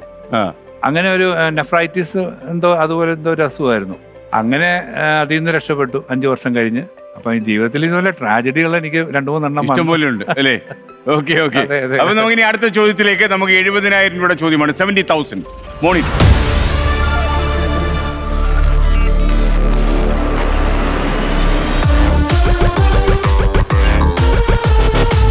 ഇനി പറയുന്നവയിൽ ഏതാണ് ശൂന്യമായ ഓർക്കസ്ട്ര എന്ന അർത്ഥം വരുന്ന ജാപ്പനീസ് വാക്കിൽ നിന്ന് ഉത്ഭവിച്ചത്? Option A ikigai, option B mic, option C karaoke, option D ഹൈക്കു, option E symphony. ശൂന്യമായ ഓർക്കസ്ട്ര എന്ന് പറയുമ്പോൾ എന്നാണ് അർത്ഥം. തീർച്ചയായിട്ടും ഇക്കിഗായ് എന്ന് പറയുമ്പോൾ അതൊരു ചൈനീസ് പോലൊക്കെ തോന്നുന്നുണ്ട്. കുട്ടേട്ടനിലേക്ക് പോവാം നമുക്ക്. പിടിവള്ളി. 2 ഓപ്ഷൻസ് പറയും, അതിൽ ഒന്ന് ശരി ഉത്തരമാണ്. C karaoke, E symphony. അപ്പൊ കരോക്കെയാണ്. കൂട്ടാമല്ലോ? കൂട്ടാം. ഓപ്ഷൻ സി കരോക്കെ ആണല്ലോ ഒരു ഗായകന്റെ ജീവിതത്തിൽ ഏറ്റവും പ്രധാനപ്പെട്ട വാക്ക്, അല്ലേ? Option C karaoke. ഉത്തരം പൂട്ടിയിരിക്കുന്നു. ഉത്തരം ശരിയാണ് ബർക്കോസി. കാരണം സിംഫണി എന്ന് പറയുമ്പോഴത്തേക്ക് ഒരു 10-200 ഒരുപാട് ആർട്ടിസ്റ്റുകൾ. അതെ. അപ്പൊ നമുക്കിപ്പോ 70,000 രൂപ കൈ കിട്ടിയിട്ടുണ്ട്. എനിക്ക് തോന്നുന്നു മലയാള സിനിമയിൽ ഏറ്റവും സൂപ്പർ ഹിറ്റായ ചിത്രങ്ങൾ, കുറച്ച് ചിത്രങ്ങൾ, അതിലൊന്നാണ് ഗോഡ് ഫാദർ. അപ്പൊ ഈ മന്ത്രി കൊച്ചമ്മ വരുന്നേ എന്നുള്ള പാട്ട് അതിൽ പാടാനുണ്ടായ സാഹചര്യം എന്താണ്? കാരണം എനിക്ക് തോന്നുന്നു ഒരു പക്ഷേ K.G.Markose സാധാരണ പാടുന്ന ഒരു രീതി അതിൽ അവലംബിച്ചിട്ടില്ല. തീർച്ചയായും ഒരു ബ്രേക്ക് ആയിരുന്നു. അല്ല, ഞാൻ പറഞ്ഞല്ലോ, ഇപ്പം നമ്മള് യേശുദാസ് എന്ന വ്യക്തിയെ ചുമ്മാതെ അങ്ങ് ചിലര് തെറി പറയാറുണ്ട്. പക്ഷെ ദാസേട്ടന്റെ നല്ല വശങ്ങൾ ഒരുപാടുണ്ട്. അത് പ്രത്യേകിച്ച് സംഗീതത്തില് അദ്ദേഹത്തിന്റെ ഒരു സാക്രിഫൈസും ഉണ്ട്. ഞാൻ കണ്ടുപഠിച്ചിരിക്കുന്നത് കൂടുതലും സംഗീതത്തിന്റെ കാര്യങ്ങളാണ്. കാരണം അദ്ദേഹത്തിന്റെ പ്രവൃത്തിയോ പറച്ചിലോ ഒന്നും നമ്മൾ നോക്കേണ്ട കാര്യമില്ല. അപ്പോഴും ഈ പറഞ്ഞല്ലോ, ഒരു മുത്തശ്ശൻ എന്ന രീതിയിൽ നമുക്ക് വേണമെങ്കിൽ പലതും എടുക്കാം. പക്ഷെ അപ്പോഴൊന്നും നമ്മൾ അതിനൊന്നും നമ്മൾ ചെവി കൊടുക്കത്തില്ല. അതും ഒരു സത്യമാണ്. അപ്പൊ ഞാൻ ദാസേട്ടൻ എൻ്റെ ചെറിയ പ്രായത്തിൽ ദാസേട്ടൻ പാടുന്ന എല്ലാ ടൈപ്പ് പാട്ടുകളും പാടാൻ ശ്രമിക്കുന്ന ഒരാളായിരുന്നു. കാരണം പുള്ളി പാടുമ്പോൾ അതെന്തുകൊണ്ട് എനിക്ക് പറ്റൂല എന്ന് വിചാരിച്ചിട്ട് ഞാൻ ശ്രമിച്ചിട്ടുണ്ട്. അങ്ങനെ കിട്ടിയ ഒരു പാട്ടാണ് ഈ മന്ത്രി കൊച്ചമ്മ വരുന്നുണ്ട്. അതാ എന്താ വെച്ചാൽ, ഈ അപകടത്തിന് ശേഷം 86-ലെ അപകടത്തിന് ശേഷം 87, 88, 89, 90, 91 വരെ ഞാൻ വെയിറ്റ് ചെയ്തു. 91-ലാണ് താങ്കൾ. എനിക്കൊന്ന് ഈ അപകടത്തിന് ശേഷം 4-5 കൊല്ലം വിട്ടു നിൽക്കേണ്ടി വന്നു ഈ രംഗത്തല്ലേ? 4 വർഷം സിനിമയിൽ നിന്ന് ഞാൻ മാറിയിരുന്നു. പക്ഷെ കാസറ്റ് വിട്ടില്ല, കാസറ്റ് പാടിക്കൊണ്ടേയിരുന്നു. ആ സമയത്തൊക്കെ ഒരുപാട് പാട്ടുകൾ പാടിയിരുന്നു. കാരണം എറണാകുളം വരെ വന്നാൽ മതിയല്ലോ, മറ്റേ മദ്രാസിൽ പോകണം. നല്ല റെക്കോർഡിങ്ങിനൊക്കെ അന്നും മദ്രാസ് തന്നെയാണ് വലിയ പ്രൊഡ്യൂസർമാരെല്ലാം എടുത്തോണ്ടിരുന്നത്. അപ്പോൾ ഇത് സിദ്ദിഖ് ലാലിന്റെ പടമാണ്. അപ്പോൾ അവരുടെ റെക്കോർഡിങ്സ് എല്ലാം മദ്രാസിലെ AVM-ലൊക്കെ ആയിരുന്നു. അപ്പോൾ ഇത് 91-ലാണ് ഈ ഗോഡ് ഫാദറിന്റെ റെക്കോർഡിങ്. അപ്പൊ ഈ ഞാൻ പറഞ്ഞില്ലേ, 4 വർഷത്തെ ഗ്യാപ്പ് കഴിഞ്ഞിട്ട് ഞാൻ എറണാകുളത്ത് പാടാൻ വരുന്നുണ്ട് ആ സമയത്ത്. അപ്പൊ ഞാൻ താമസിക്കുന്ന ഹോട്ടലിന്റെ അടിയിൽ ഒരു പൊതു സ്ഥലമുണ്ട്. അവിടെ അന്ന് ബോബി ഹോർമിസ് എന്ന് പറഞ്ഞിട്ടൊരു ഡോക്യുമെന്ററി ഒക്കെ എടുക്കുന്ന ഒരു പുള്ളി, അതായത് നമ്മുടെ ഫെഡറൽ ബാങ്ക് ചെയർമാന്റെ മകനായിരുന്നു. ഫെഡറൽ ബാങ്ക് ആരംഭിച്ച ഹോർമിസിന്റെ മകനായിരുന്നു. അപ്പൊ ഈ ബോബിയെ കാണാനായിട്ട് ഇവർ എപ്പോഴും അവിടെ വരും. സിദ്ദിഖും വരും, ലാലും വരും. അപ്പൊ ഞാൻ പറഞ്ഞു, എടോ നിങ്ങളുടെ പടത്തിലൊന്നും നമ്മളെ ഒന്നും വിളിക്കുന്നില്ലല്ലോ എന്ന് പറഞ്ഞു. നോക്കട്ടെ എന്ന് പറഞ്ഞ് അങ്ങനെയാണ് ഈ പടത്തിന്റെ റെക്കോർഡിങ്ങിന് എന്നെ വിളിക്കുന്നത്. അപ്പൊ ഈ പറഞ്ഞ പോലെ കഷ്ടകാലം എന്ന് പറഞ്ഞാല് അതേ ഡേറ്റില് ഇവർ മദ്രാസ് റെക്കോർഡിങ് വെച്ചിരിക്കുന്ന അതേ ഡേറ്റില് എനിക്ക് അരുവിത്ര പള്ളിയിൽ അന്ന് രാത്രി 1 മണിക്ക് ഗാനമേളയാണ്.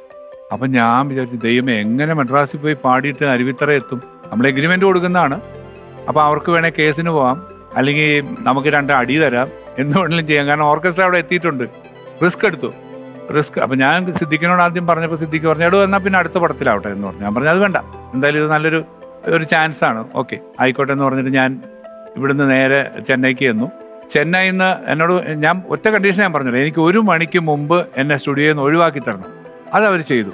1 മണിക്ക് മുമ്പ് ഈ പാട്ട് ഞാൻ പാടി നേരെ ചെന്നൈയിൽ നിന്ന് കോയമ്പത്തൂർക്ക് വന്നു. കോയമ്പത്തൂരിൽ നിന്ന് കാറിൽ പിന്നെ വരികയായിരുന്നു.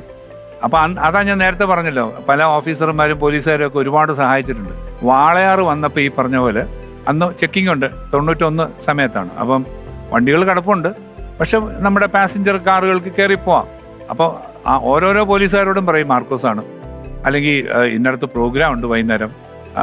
ഓക്കെ എന്ന് പറഞ്ഞ് മറ്റേ കാറിൻ്റെ ഇടയിൽ കൂടെ കയറ്റി വാളയാർ കടത്തി വിട്ടു.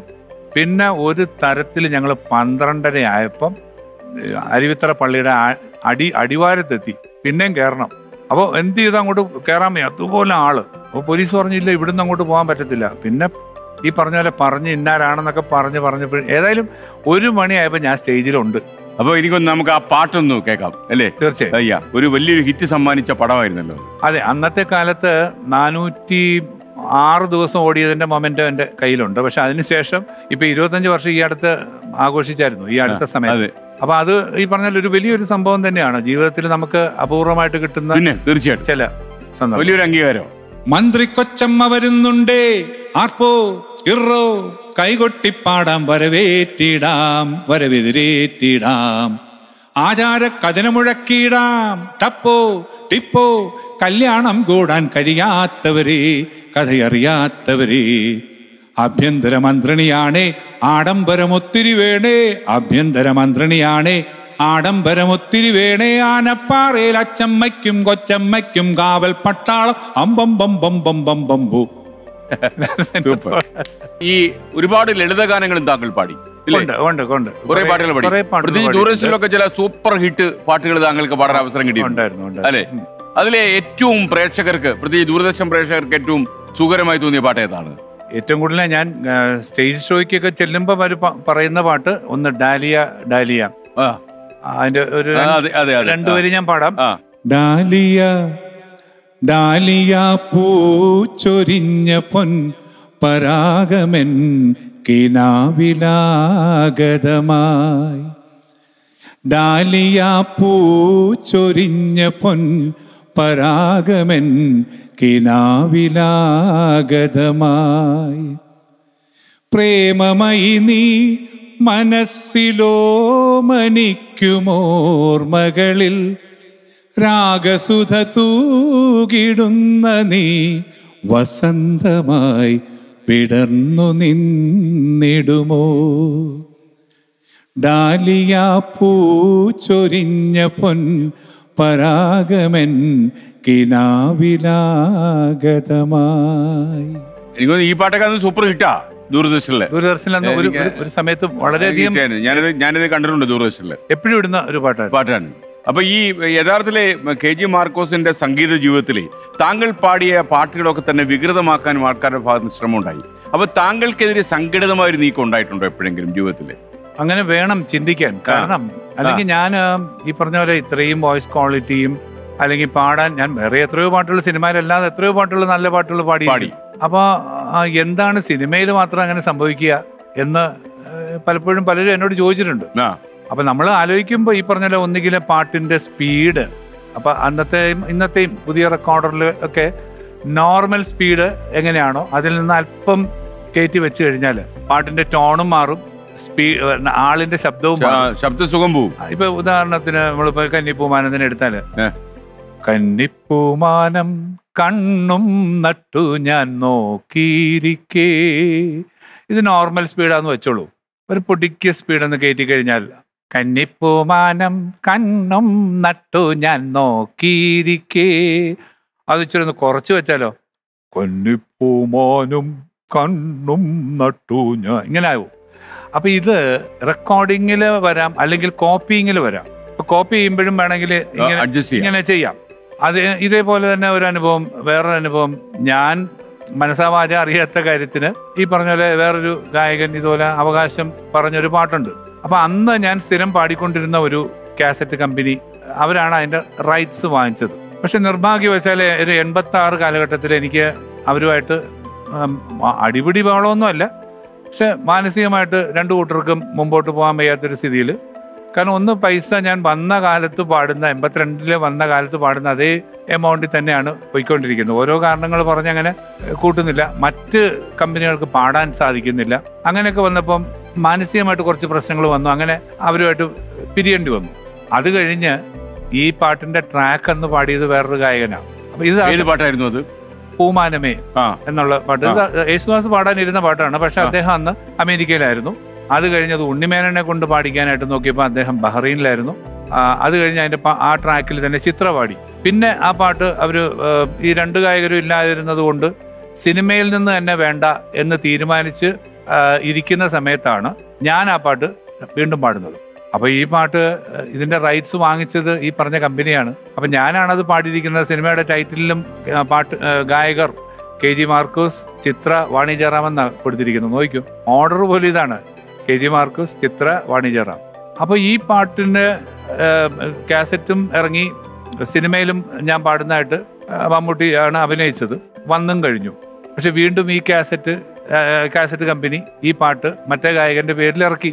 എന്നോടുള്ള വൈരാഗ്യം കൊണ്ട് ആ പാട്ട് വീണ്ടും നിറക്കൂട്ട് എന്നും പറഞ്ഞിട്ട് ഇറക്കിയായിരുന്നു ഈ പാട്ട്. ശരി. അപ്പൊ ഇങ്ങനെയൊക്കെ സംഭവിക്കാം, കാസറ്റ് രംഗത്തും റെക്കോർഡിംഗ് രംഗത്തും ഒക്കെ സംഭവിക്കുന്ന കാര്യം തന്നെയാണ്. ഓക്കെ, നമുക്ക് ആ പാട്ടിന് 2 ലൈൻസ് കേട്ടാലോ? താങ്കൾക്ക് അതും ഒരു പ്രശസ്തി നേടിത്തന്ന പാട്ടാണ് അല്ലേ? തീർച്ചയായും. ഓക്കെ, ഈ പാട്ട് പാടിയതിന് ശേഷമാണ് എനിക്ക് ഈ അപകടം ഉണ്ടാകുന്നത്. മന്ത്രി കൊച്ചമ്മ അപകടത്തിന് ശേഷം പാടിയ പാട്ടുമാണ് അല്ലേ? ഓക്കെ. പൂമാനമേ ഒരു രാഗമേഘം താ, പൂമാനമേ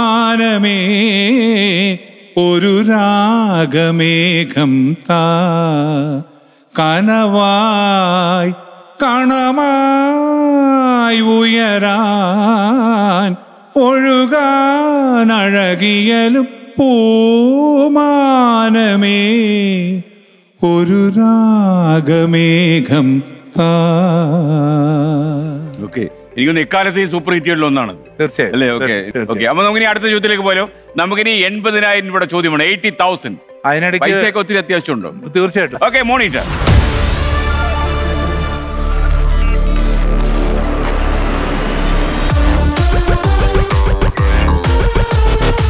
ഗോഡ് സേവ് ദ ക്വീൻ എന്നത് ഏത് രാജ്യത്തിന്റെ ദേശീയ ഗാനമാണ്?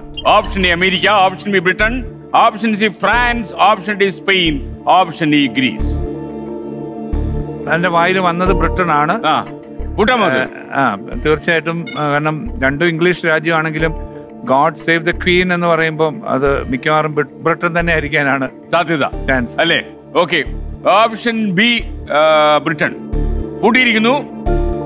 മാർക്കോസി, താങ്കൾ പറഞ്ഞ ഉത്തരം ശരിയാണ്. അപ്പോ 80,000 രൂപ കൈ കിട്ടിയിട്ടുണ്ട്.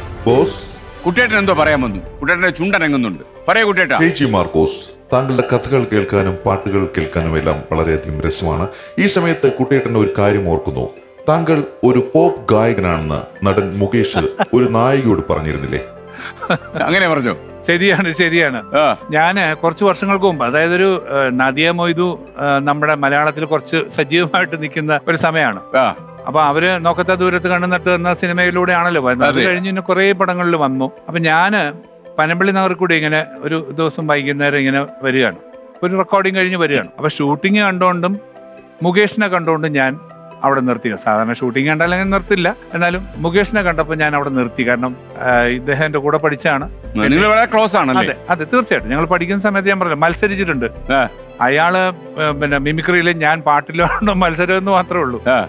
ഞാൻ അവിടെ ഇറങ്ങി എന്തുണ്ട് വിശേഷം എന്നൊക്കെ ചോദിച്ചു. അപ്പൊ ഏതോ നദിയ മൊയ്തുമായിട്ടുള്ള ഒരു സിനിമയാണ്. നദിയ ഇവിടെ ഉണ്ട്, ഇപ്പൊ വരും എന്ന് പറഞ്ഞ് അങ്ങനെ ഞങ്ങൾ സംസാരിച്ചുകൊണ്ടിരിക്കുമ്പോൾ നദിയ മൊയ്തു വന്നു. അപ്പൊ എന്നോട് നദിയ മൊയ്തുവിനോട് പറഞ്ഞു, എന്തറിയോ ആരാണെന്ന്? നദിയ മൊയ്തു പറഞ്ഞില്ല, എനിക്ക് പിടിയിട്ടില്ല, വെള്ളവേഷമൊക്കെ കണ്ടപ്പോൾ പാട്ടുകാരനാണെന്ന് തോന്നുന്നു എന്ന് പറഞ്ഞു.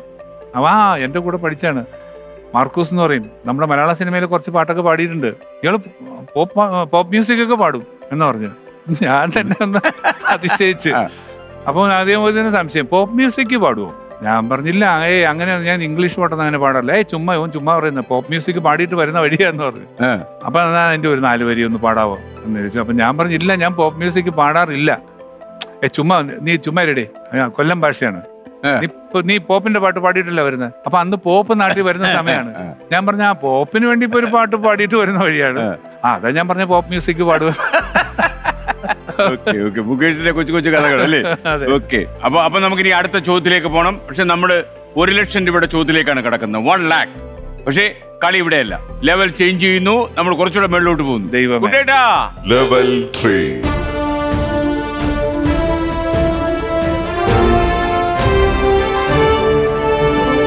ഒരു കോടിയിൽ എത്തുമ്പോൾ നമ്മൾ തല മുട്ടും അവിടെ. അത്ര അതിനടുത്തുവരെയൊക്കെ പോകണം. ഓക്കെ, അപ്പൊ വേണമെങ്കിൽ നമുക്ക് പിന്നീടൊന്ന് പോവുകയും ചെയ്യാം. പോയിട്ട് ഒന്ന് കയറി ഇറങ്ങി വരാം. Okay, monitor.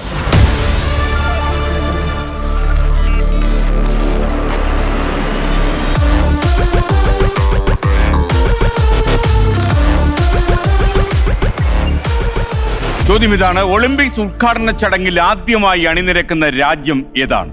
ഓപ്ഷൻ എ ആതിഥേയ രാജ്യം, option B Greece, option C Italy, option D America, option E മുൻ വർഷത്തെ ആതിഥേയ രാജ്യം.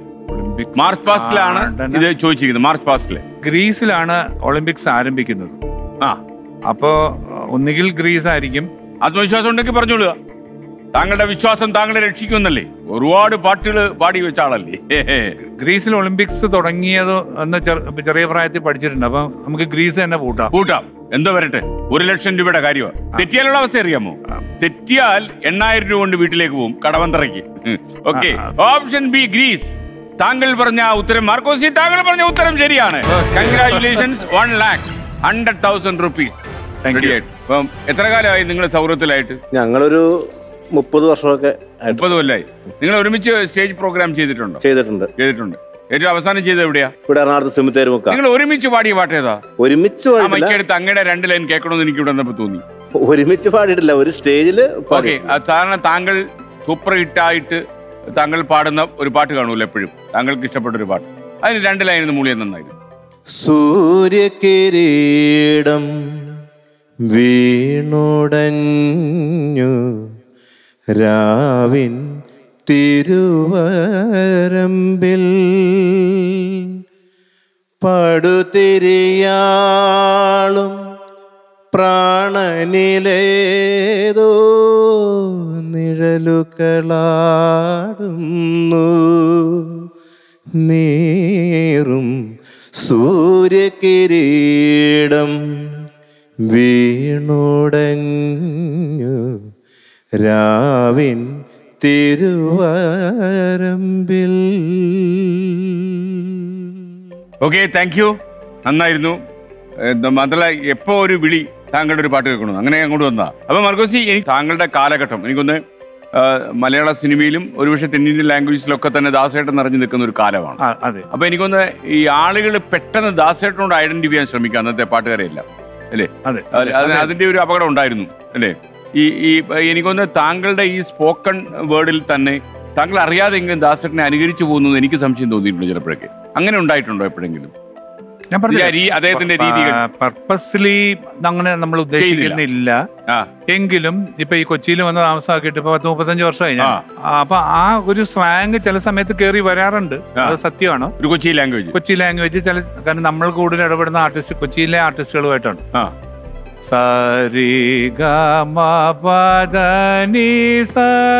ഇത് മാറ്റി പാടാൻ പറ്റുമോ? അപ്പൊ കേട്ടാണ് നമ്മൾ ആ സ്വരം എന്താണെന്നും അതിന്റെ സ്ഥാനം എന്താണെന്നും ഒക്കെ പഠിക്കുന്നത്. പക്ഷെ ജനം, കാരണം അവർ ഒറ്റയടിക്ക് കേട്ടു, ഒറ്റയടിക്ക് ഉത്തരം പറഞ്ഞു. അതിന്റെ പുറകിൽ എന്തൊക്കെയുണ്ട്, അല്ലെങ്കിൽ എന്താണ് അതിന്റെ സാഹചര്യം, ഇതൊന്നും ആരും നോക്കാറില്ല. നമ്മൾ കേട്ടും കണ്ടും പഠിക്കുന്നത് കൊണ്ടാണ് ഇങ്ങനെ സംഭവിക്കുന്നത്.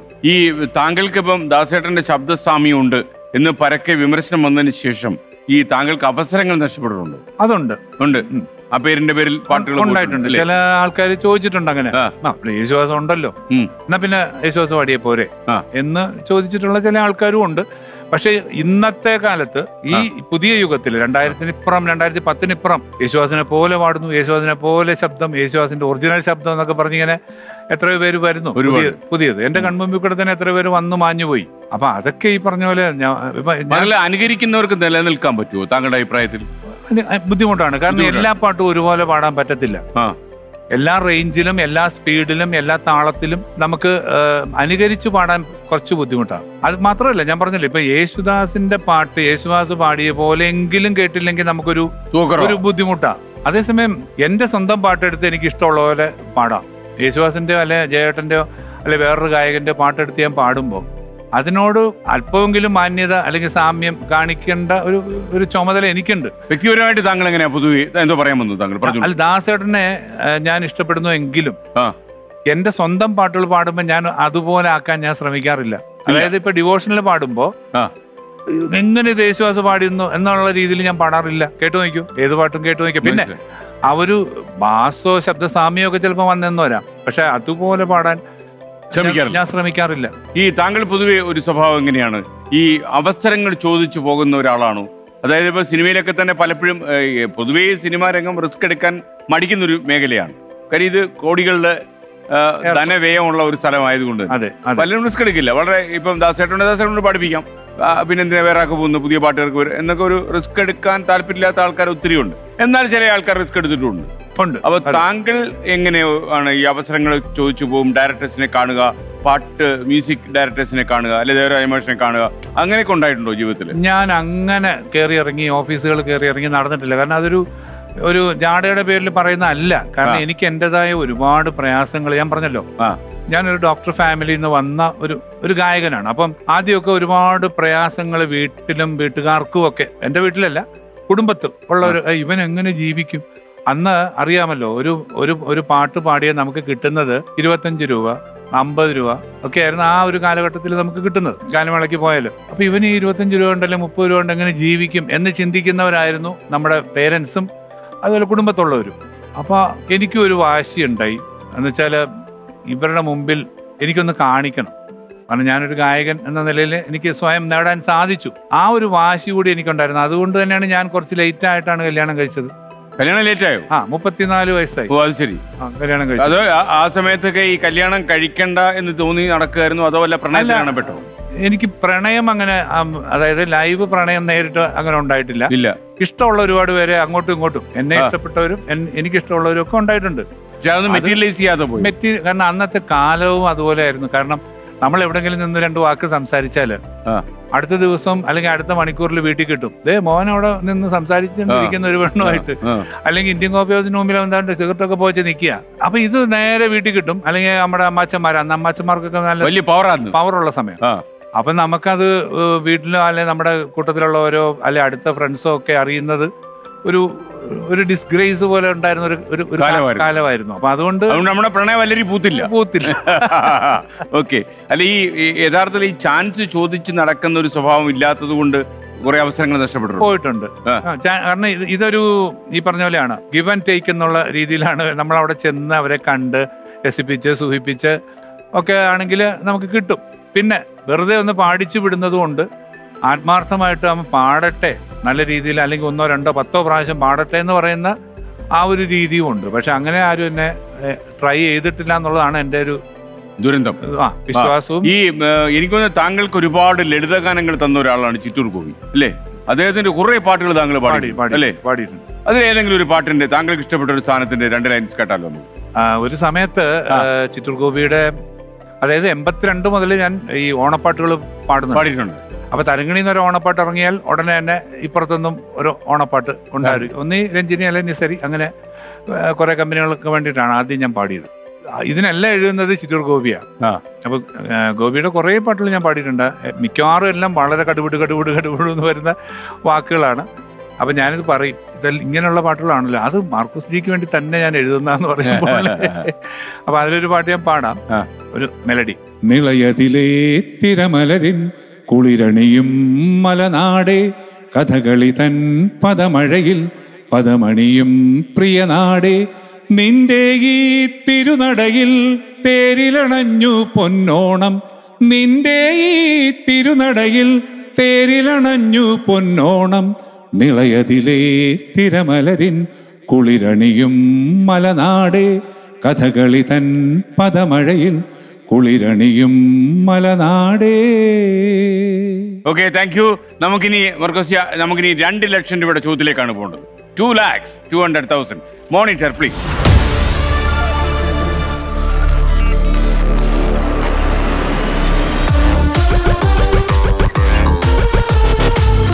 കേരളത്തിലെ ആദ്യ മെഡിക്കൽ കോളേജായ തിരുവനന്തപുരം മെഡിക്കൽ കോളേജിലെ ആദ്യ ഔട്ട് പേഷ്യന്റ് ആരായിരുന്നു?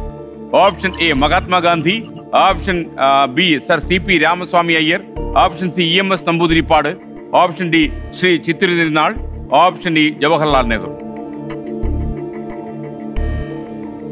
അതില് ചിത്തിര തിരുനാളും രാമസ്വാമി അയ്യരുമായിരിക്കണം.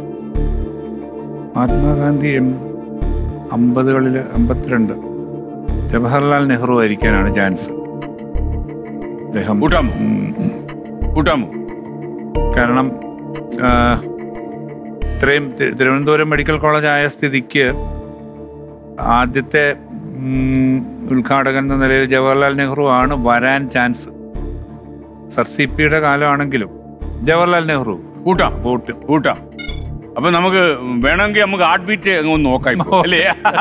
കൂട്ടേട്ടാ, ഒന്ന് ചെക്ക് ചെയ്തോളൂ ഗായകൻ എങ്ങനെ നിൽക്കുന്നു. അത്യാവശ്യം നിലവാരം മെച്ചപ്പെട്ടിട്ടുണ്ട്. ഓക്കെ, അപ്പോ ഓപ്ഷൻ ഈ ജവഹർലാൽ നെഹ്റു നമ്മൾ പൂട്ടുന്നു. ആയിക്കോട്ടെ. ഓക്കെ, താങ്കൾക്ക് ടെൻഷൻ ഫീൽ ചെയ്യുന്നുണ്ടോ? സാറിന് സ്റ്റേജിലൊക്കെ ടെൻഷൻ ഫീൽ ചെയ്യുന്ന ഇല്ല, അങ്ങനെ വലിയ ആദ്യകാലങ്ങളിലൊക്കെ ഉണ്ടായിട്ടുണ്ട്. ഇപ്പൊ അങ്ങനെയൊന്നുമില്ല. റെക്കോർഡിങ്ങിനൊക്കെ പോകുമ്പോ ഇപ്പൊ ഇല്ല. ആദ്യകാലങ്ങളിൽ ഇപ്പൊ പാട്ട് പെട്ടെന്ന് പഠിക്കുന്ന ആളാണോ താങ്കൾ? പൊതുവെ. ഓക്കെ. ഇപ്പൊ എല്ലാം കൂടെ എത്ര പാട്ടുകൾ പാടി? ഏകദേശം ഒരു 15,000-ഓളം, അതായത് ഒരു 10,000-ഓളം ക്രിസ്ത്യൻ ഡിവോഷണലാണ് ഏറ്റവും 10,000-ഓളം ക്രിസ്ത്യൻ ഡിവോഷണൽ പാടിയിട്ടുണ്ട്. കാരണം എന്റെ മൊബൈലിൽ തന്നെ അതെനിക്കൊന്ന് റെക്കോർഡ് ആയിരിക്കുമല്ലോ. ആയിരിക്കണം.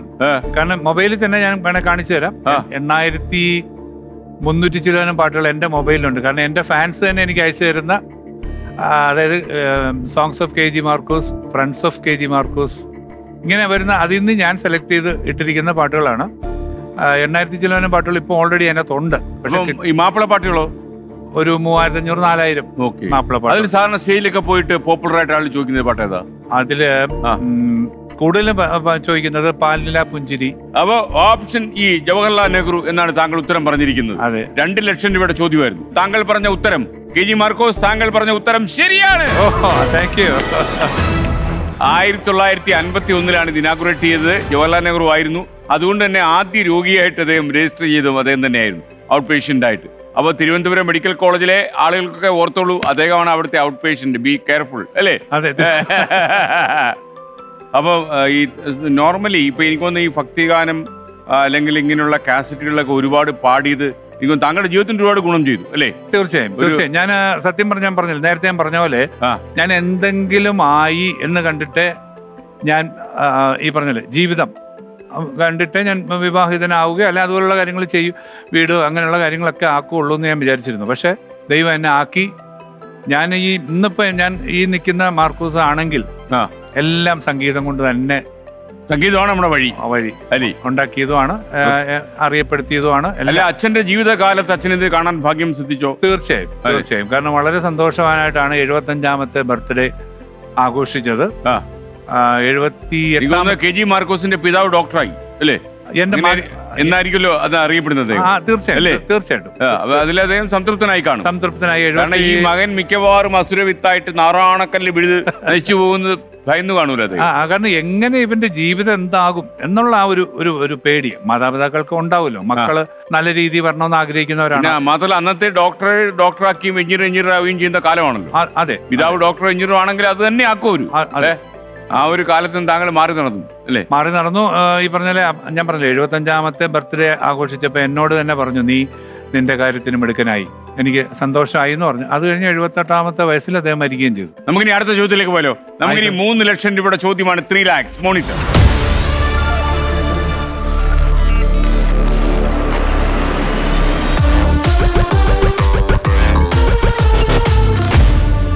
മലായി ഭാഷയിൽ മുടി എന്ന അർത്ഥം വരുന്ന വാക്കിൽ നിന്നും പേര് ലഭിച്ചിട്ടുള്ള ഫലം ഏതാണ്? Option A rambutan, option B mangosteen, option C blueberry, option D avocado, option E passion fruit. മലയ ഭാഷയിൽ മുടി എന്നർത്ഥം വരുന്ന വാക്ക് നിന്നും തെറ്റിക്കരുത്, ഒരു ഉത്തരമേ ഉള്ളൂ Markose G.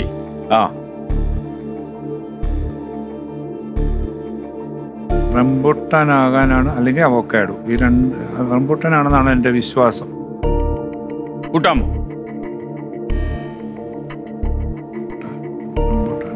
Rambutan. Option A rambutan.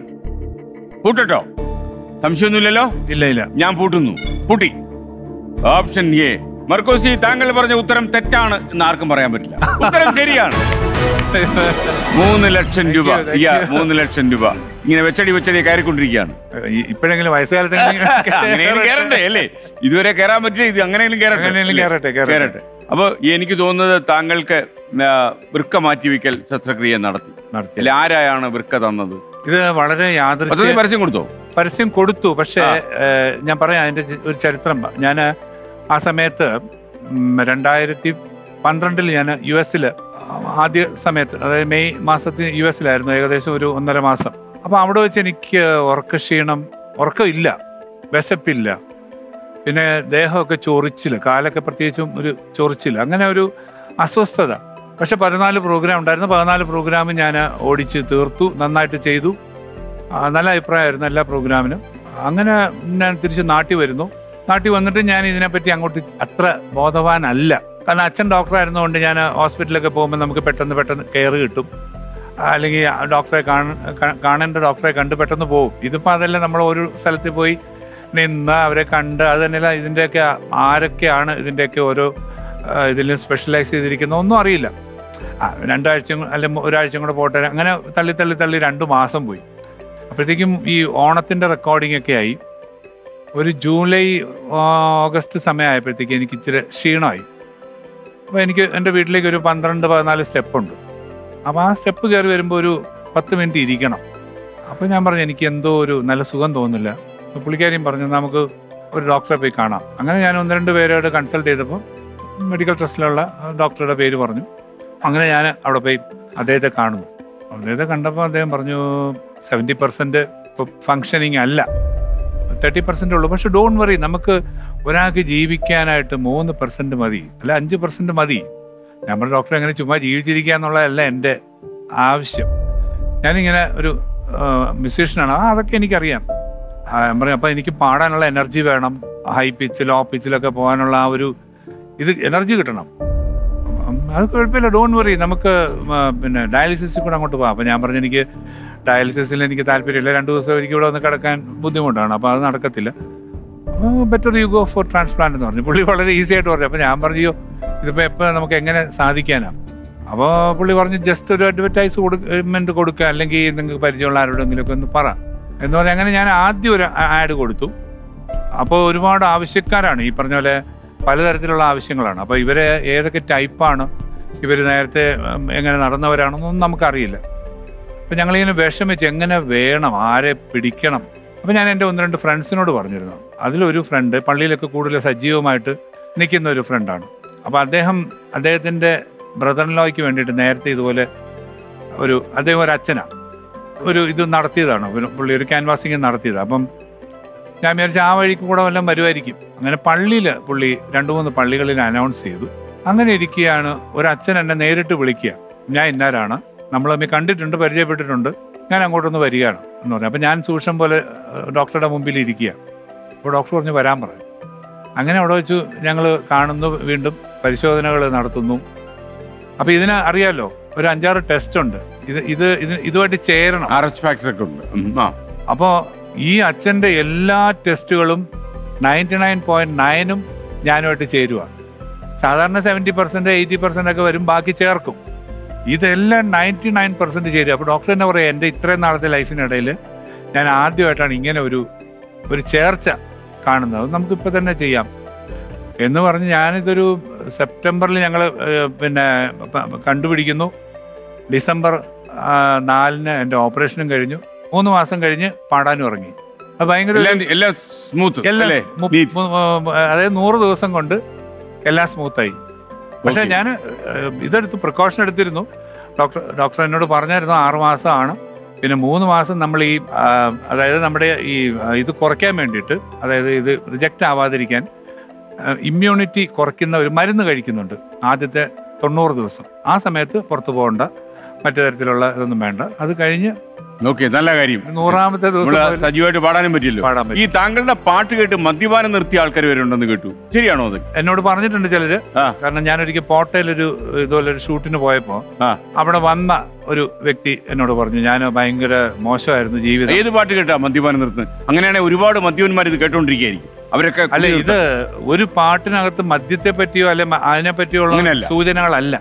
നന്നായിട്ട് ജീവിക്കണം. ഇപ്പൊ തന്നെ മനസ്സിന് നല്ല ഒരു സുഖമില്ലാത്തൊരു മനുഷ്യൻ കോട്ടയത്ത് തിരുനക്കരയെ കൂടെ ഞാൻ ഒരു പാട്ട് പാടി നടക്കുന്നതായിട്ട് കുറച്ച് വർഷങ്ങൾക്ക് മുമ്പ് മനോരമയിൽ ഒരു ക്യാപ്ഷൻ വന്നതാണ്. ഏത് പാട്ടായിരുന്നു അത്? നമ്മുടെ തദ്ദേവു സരവിന്ദൻ എന്ന് പറയുന്ന അച്ഛൻ എഴുതിയ ഒരു പാട്ടാണ്. 90കളിൽ ഞാൻ പാടിയൊരു പാട്ടാണ്.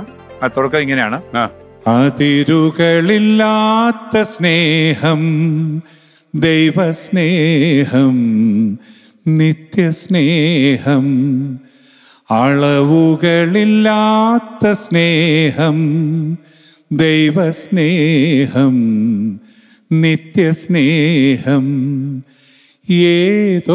ഏതൊരവസ്ഥയിലും യാതൊരു വ്യവസ്ഥകളും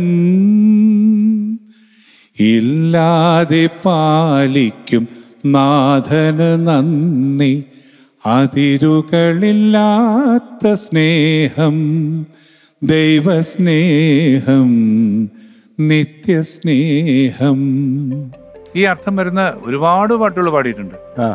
അപ്പൊ ഈ പാട്ട് കേട്ട് ഒരാൾ കൊട്ടയത്ത് ഇങ്ങനെ നടക്കുന്നുണ്ടല്ലേ? ഈ പാട്ട് പാടി ഉണ്ടായിരുന്നു. ഇപ്പൊ സ്ഥിതി എന്താന്ന് അറിഞ്ഞുകൂടാ. അദ്ദേഹം ഈ പറഞ്ഞ പോലെ ഈ പാട്ടിനകത്ത്, കാരണം അതിരുകളില്ലാത്ത സ്നേഹം, അളവുകളില്ലാത്ത സ്നേഹം, ഏതൊരവസ്ഥയിലും അതിനൊരു യാതൊരു വ്യവസ്ഥയില്ലാതെ സ്നേഹിക്കുന്ന ദൈവമാണെന്നുള്ളതാണ് പറഞ്ഞു വെക്കുന്നത്. നമ്മൾ ഒരു കാര്യം കൂടെ, ഈ ഹിന്ദു ഭക്തിഗാനങ്ങളിലെ ഏറ്റവും പ്രത്യേകിച്ച് അയ്യപ്പ ഭക്തിഗാനങ്ങൾ കുറെ പാടിയല്ലോ. അതില് ഈ അയ്യപ്പ ഭക്തന്മാര് പാടി നടക്കുന്ന പാട്ടേതാ? അതിന്റെ 2 ലൈനൂടെ. അയ്യപ്പ ഗാനം ഒരുപാട് ഞാൻ പാടിയിട്ടുണ്ട്. രവീന്ദ്ര മാഷിന്റെ സംഗീതത്തിലും ഞാൻ പാടിയിട്ടുണ്ട്. ഇത് പക്ഷെ എനിക്കൊന്നൊരു 80കളുടെ ഇടയിൽ അവസാനമൊക്കെ പാടിയൊരു പാട്ടാണ്. എനിക്ക് പെട്ടെന്ന് ഓർമ്മയുള്ളൊരു പാട്ട്. മകരസംക്രമ പുലരി പാടി സ്വാമിയേ അയ്യപ്പ, പമ്പാ നദിയിലെ ഓളങ്ങൾ പാടി സ്വാമിയേ അയ്യപ്പ.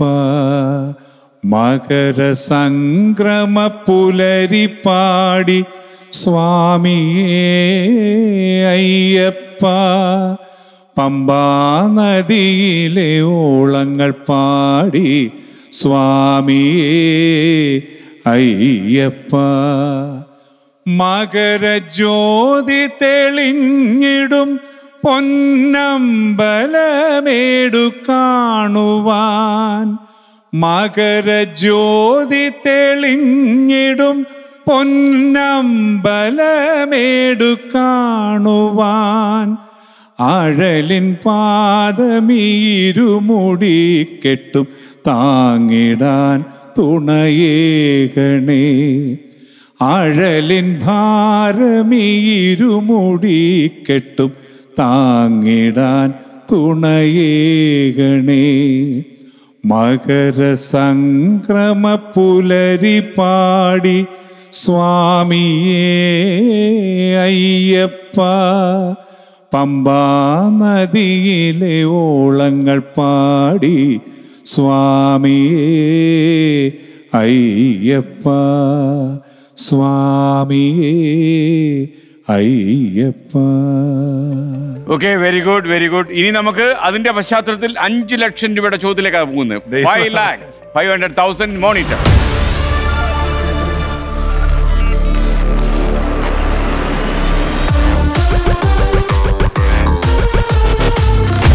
ചോദ്യം ഇതാണ്, 5 ലക്ഷം രൂപയുടെ ചോദ്യമാണ് മർക്കോസി. വളരെ സൂക്ഷിക്കണം. Costly question, costly answer. George M Pullman എന്ന വ്യവസായി ട്രെയിനുകളിൽ ആദ്യമായി അവതരിപ്പിച്ചതും ഇന്നും തുടർന്നു പോരുന്നതുമായ സംവിധാനം എന്താണ്? Option A sleeper car, option B toilet, option C AC coach, option D pantry, option E handicapped coach. പിടിവള്ളി ഇവിടെ പോകാം വിചാരിക്കുന്നു. അവസാനത്തെ പിടിവള്ളിയാണ്. 3 ഓപ്ഷൻസ് ആണ് പറയുന്നത്. അതിൽ ഒന്ന് ശരി ഉത്തരമാണ്. A sleeper car, C AC coach, D pantry. വേണമെങ്കിൽ ഒരു പിടിവള്ളിയുടെ ഡയറക്റ്റ് എടുക്കാം മർക്കോസിക്ക്. ഒരെണ്ണം ഇപ്പൊ എടുത്തല്ലോ. അപ്പൊ അതിൽ നിന്ന് 3 ഓപ്ഷൻസ് ആയി. വ്യവസായി ആയ സ്ഥിതിക്ക് ഒന്നിൽ സ്ലീപ്പർ കാർ ആവാൻ ചാൻസ് കൂടുതലുണ്ട്. അദ്ദേഹത്തിന്റെ ബുദ്ധിയോടെ പരീക്ഷിക്കണോ? അതെ, പരീക്ഷിക്കാം. എന്റെ മനസ്സിൽ വരുന്നത് സ്ലീപ്പർ കാർ ആണ്. പക്ഷെ തെറ്റിയാൽ 30,000 രൂപ കിട്ടും, പിന്മാറിയാൽ 1.5 ലക്ഷം, ശരി ഉത്തരം പറഞ്ഞാൽ 5 ലക്ഷം. അപ്പൊ തിരിച്ചു വിടുക എന്നുള്ളൊരു ആലോചിക്കുക. അപ്പൊ താങ്കൾക്ക് ഒരു വിജയകരമായ ഒരു പിന്മാറ്റത്തെ കുറിച്ചാണ് ആലോചിക്കുന്നത്, എന്താണ് തീരുമാനിക്കുന്നത്? അതെ. അപ്പൊ മിസ്റ്റർ K.G.Markose, താങ്കൾ ഈ പരിപാടിയിൽ നിന്ന് വിജയകരമായി പിന്മാറുന്നു.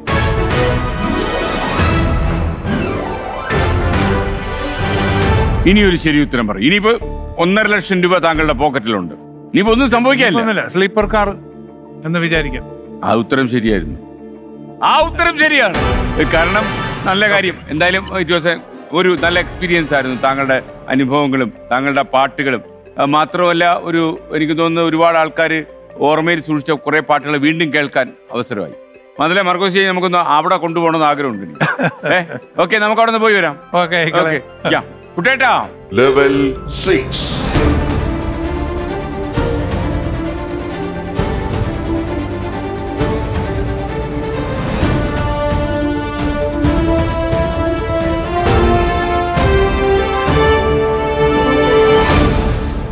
ആയിരിക്കും കളി നടക്കുക. നമ്മൾ 1 കോടി മത്സരം ഇവിടെ നടക്കും. 1 കോടിയിൽ വന്ന കൊള്ളാല്ലേ? 6th ലെവലാണിത്. അപ്പൊ നമ്മൾ താട്ട് പോയാലോ ഇനി? അപ്പൊ എനിക്ക് തോന്നുന്നത് മാർക്കോസ് ഒരുപാട് സന്തോഷം പങ്കെടുക്കാൻ പറ്റിയതിൽ. നമ്മൾ തമ്മിലുള്ള പഴയ ഓർമ്മകൾ, പിന്നെ ഒരുപാട് അയവിറക്കാൻ പറ്റി. എത്രയോ കാലത്തെ പരിചയവും ബന്ധുവാണ്. അപ്പൊ നമുക്കിനി thank you for joining in this show. അപ്പൊ നമുക്കിനി താഴോട്ട് പോവാം. കുട്ടേട്ടാ, ലെവൽ 1.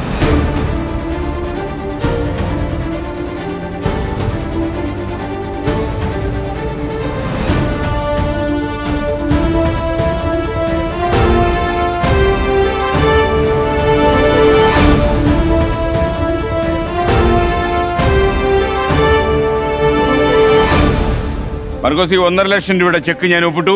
അപ്പോ നമുക്കത് കേട്ടു വാങ്ങി വളരെ സന്തോഷമായിട്ട്. ഓക്കെ, വളരെ സന്തോഷം. തുക. അപ്പൊ ഇത് താങ്കൾ സർട്ടിഫിക്കറ്റ് ആയിട്ട്, ഇതിൽ പങ്കെടുത്തതിനുള്ള സർട്ടിഫിക്കറ്റ് ആയിട്ട് ഒന്ന് വീട്ടിൽ സൂക്ഷിച്ചേക്കണം. തീർച്ചയായും. വളരെ സന്തോഷമാണ്. ഷോക്കേസിലുണ്ടാവും, യാതൊരു സംശയവും വേണ്ട. വളരെ സന്തോഷം. അപ്പൊ വളരെ സന്തോഷം. ഇനി കടവന്ത്രയിലേക്ക്. ഇതാണ് ഓക്കെ, താങ്ക് യു.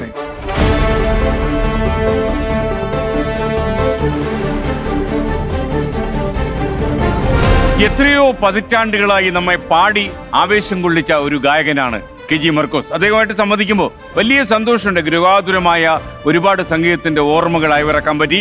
അപ്പൊ ഇനി മറ്റൊരു മത്സരാർത്ഥിയുമായി നാളെ രാത്രി 9 മണിക്ക് മത്സരം തുടരും. Good bye.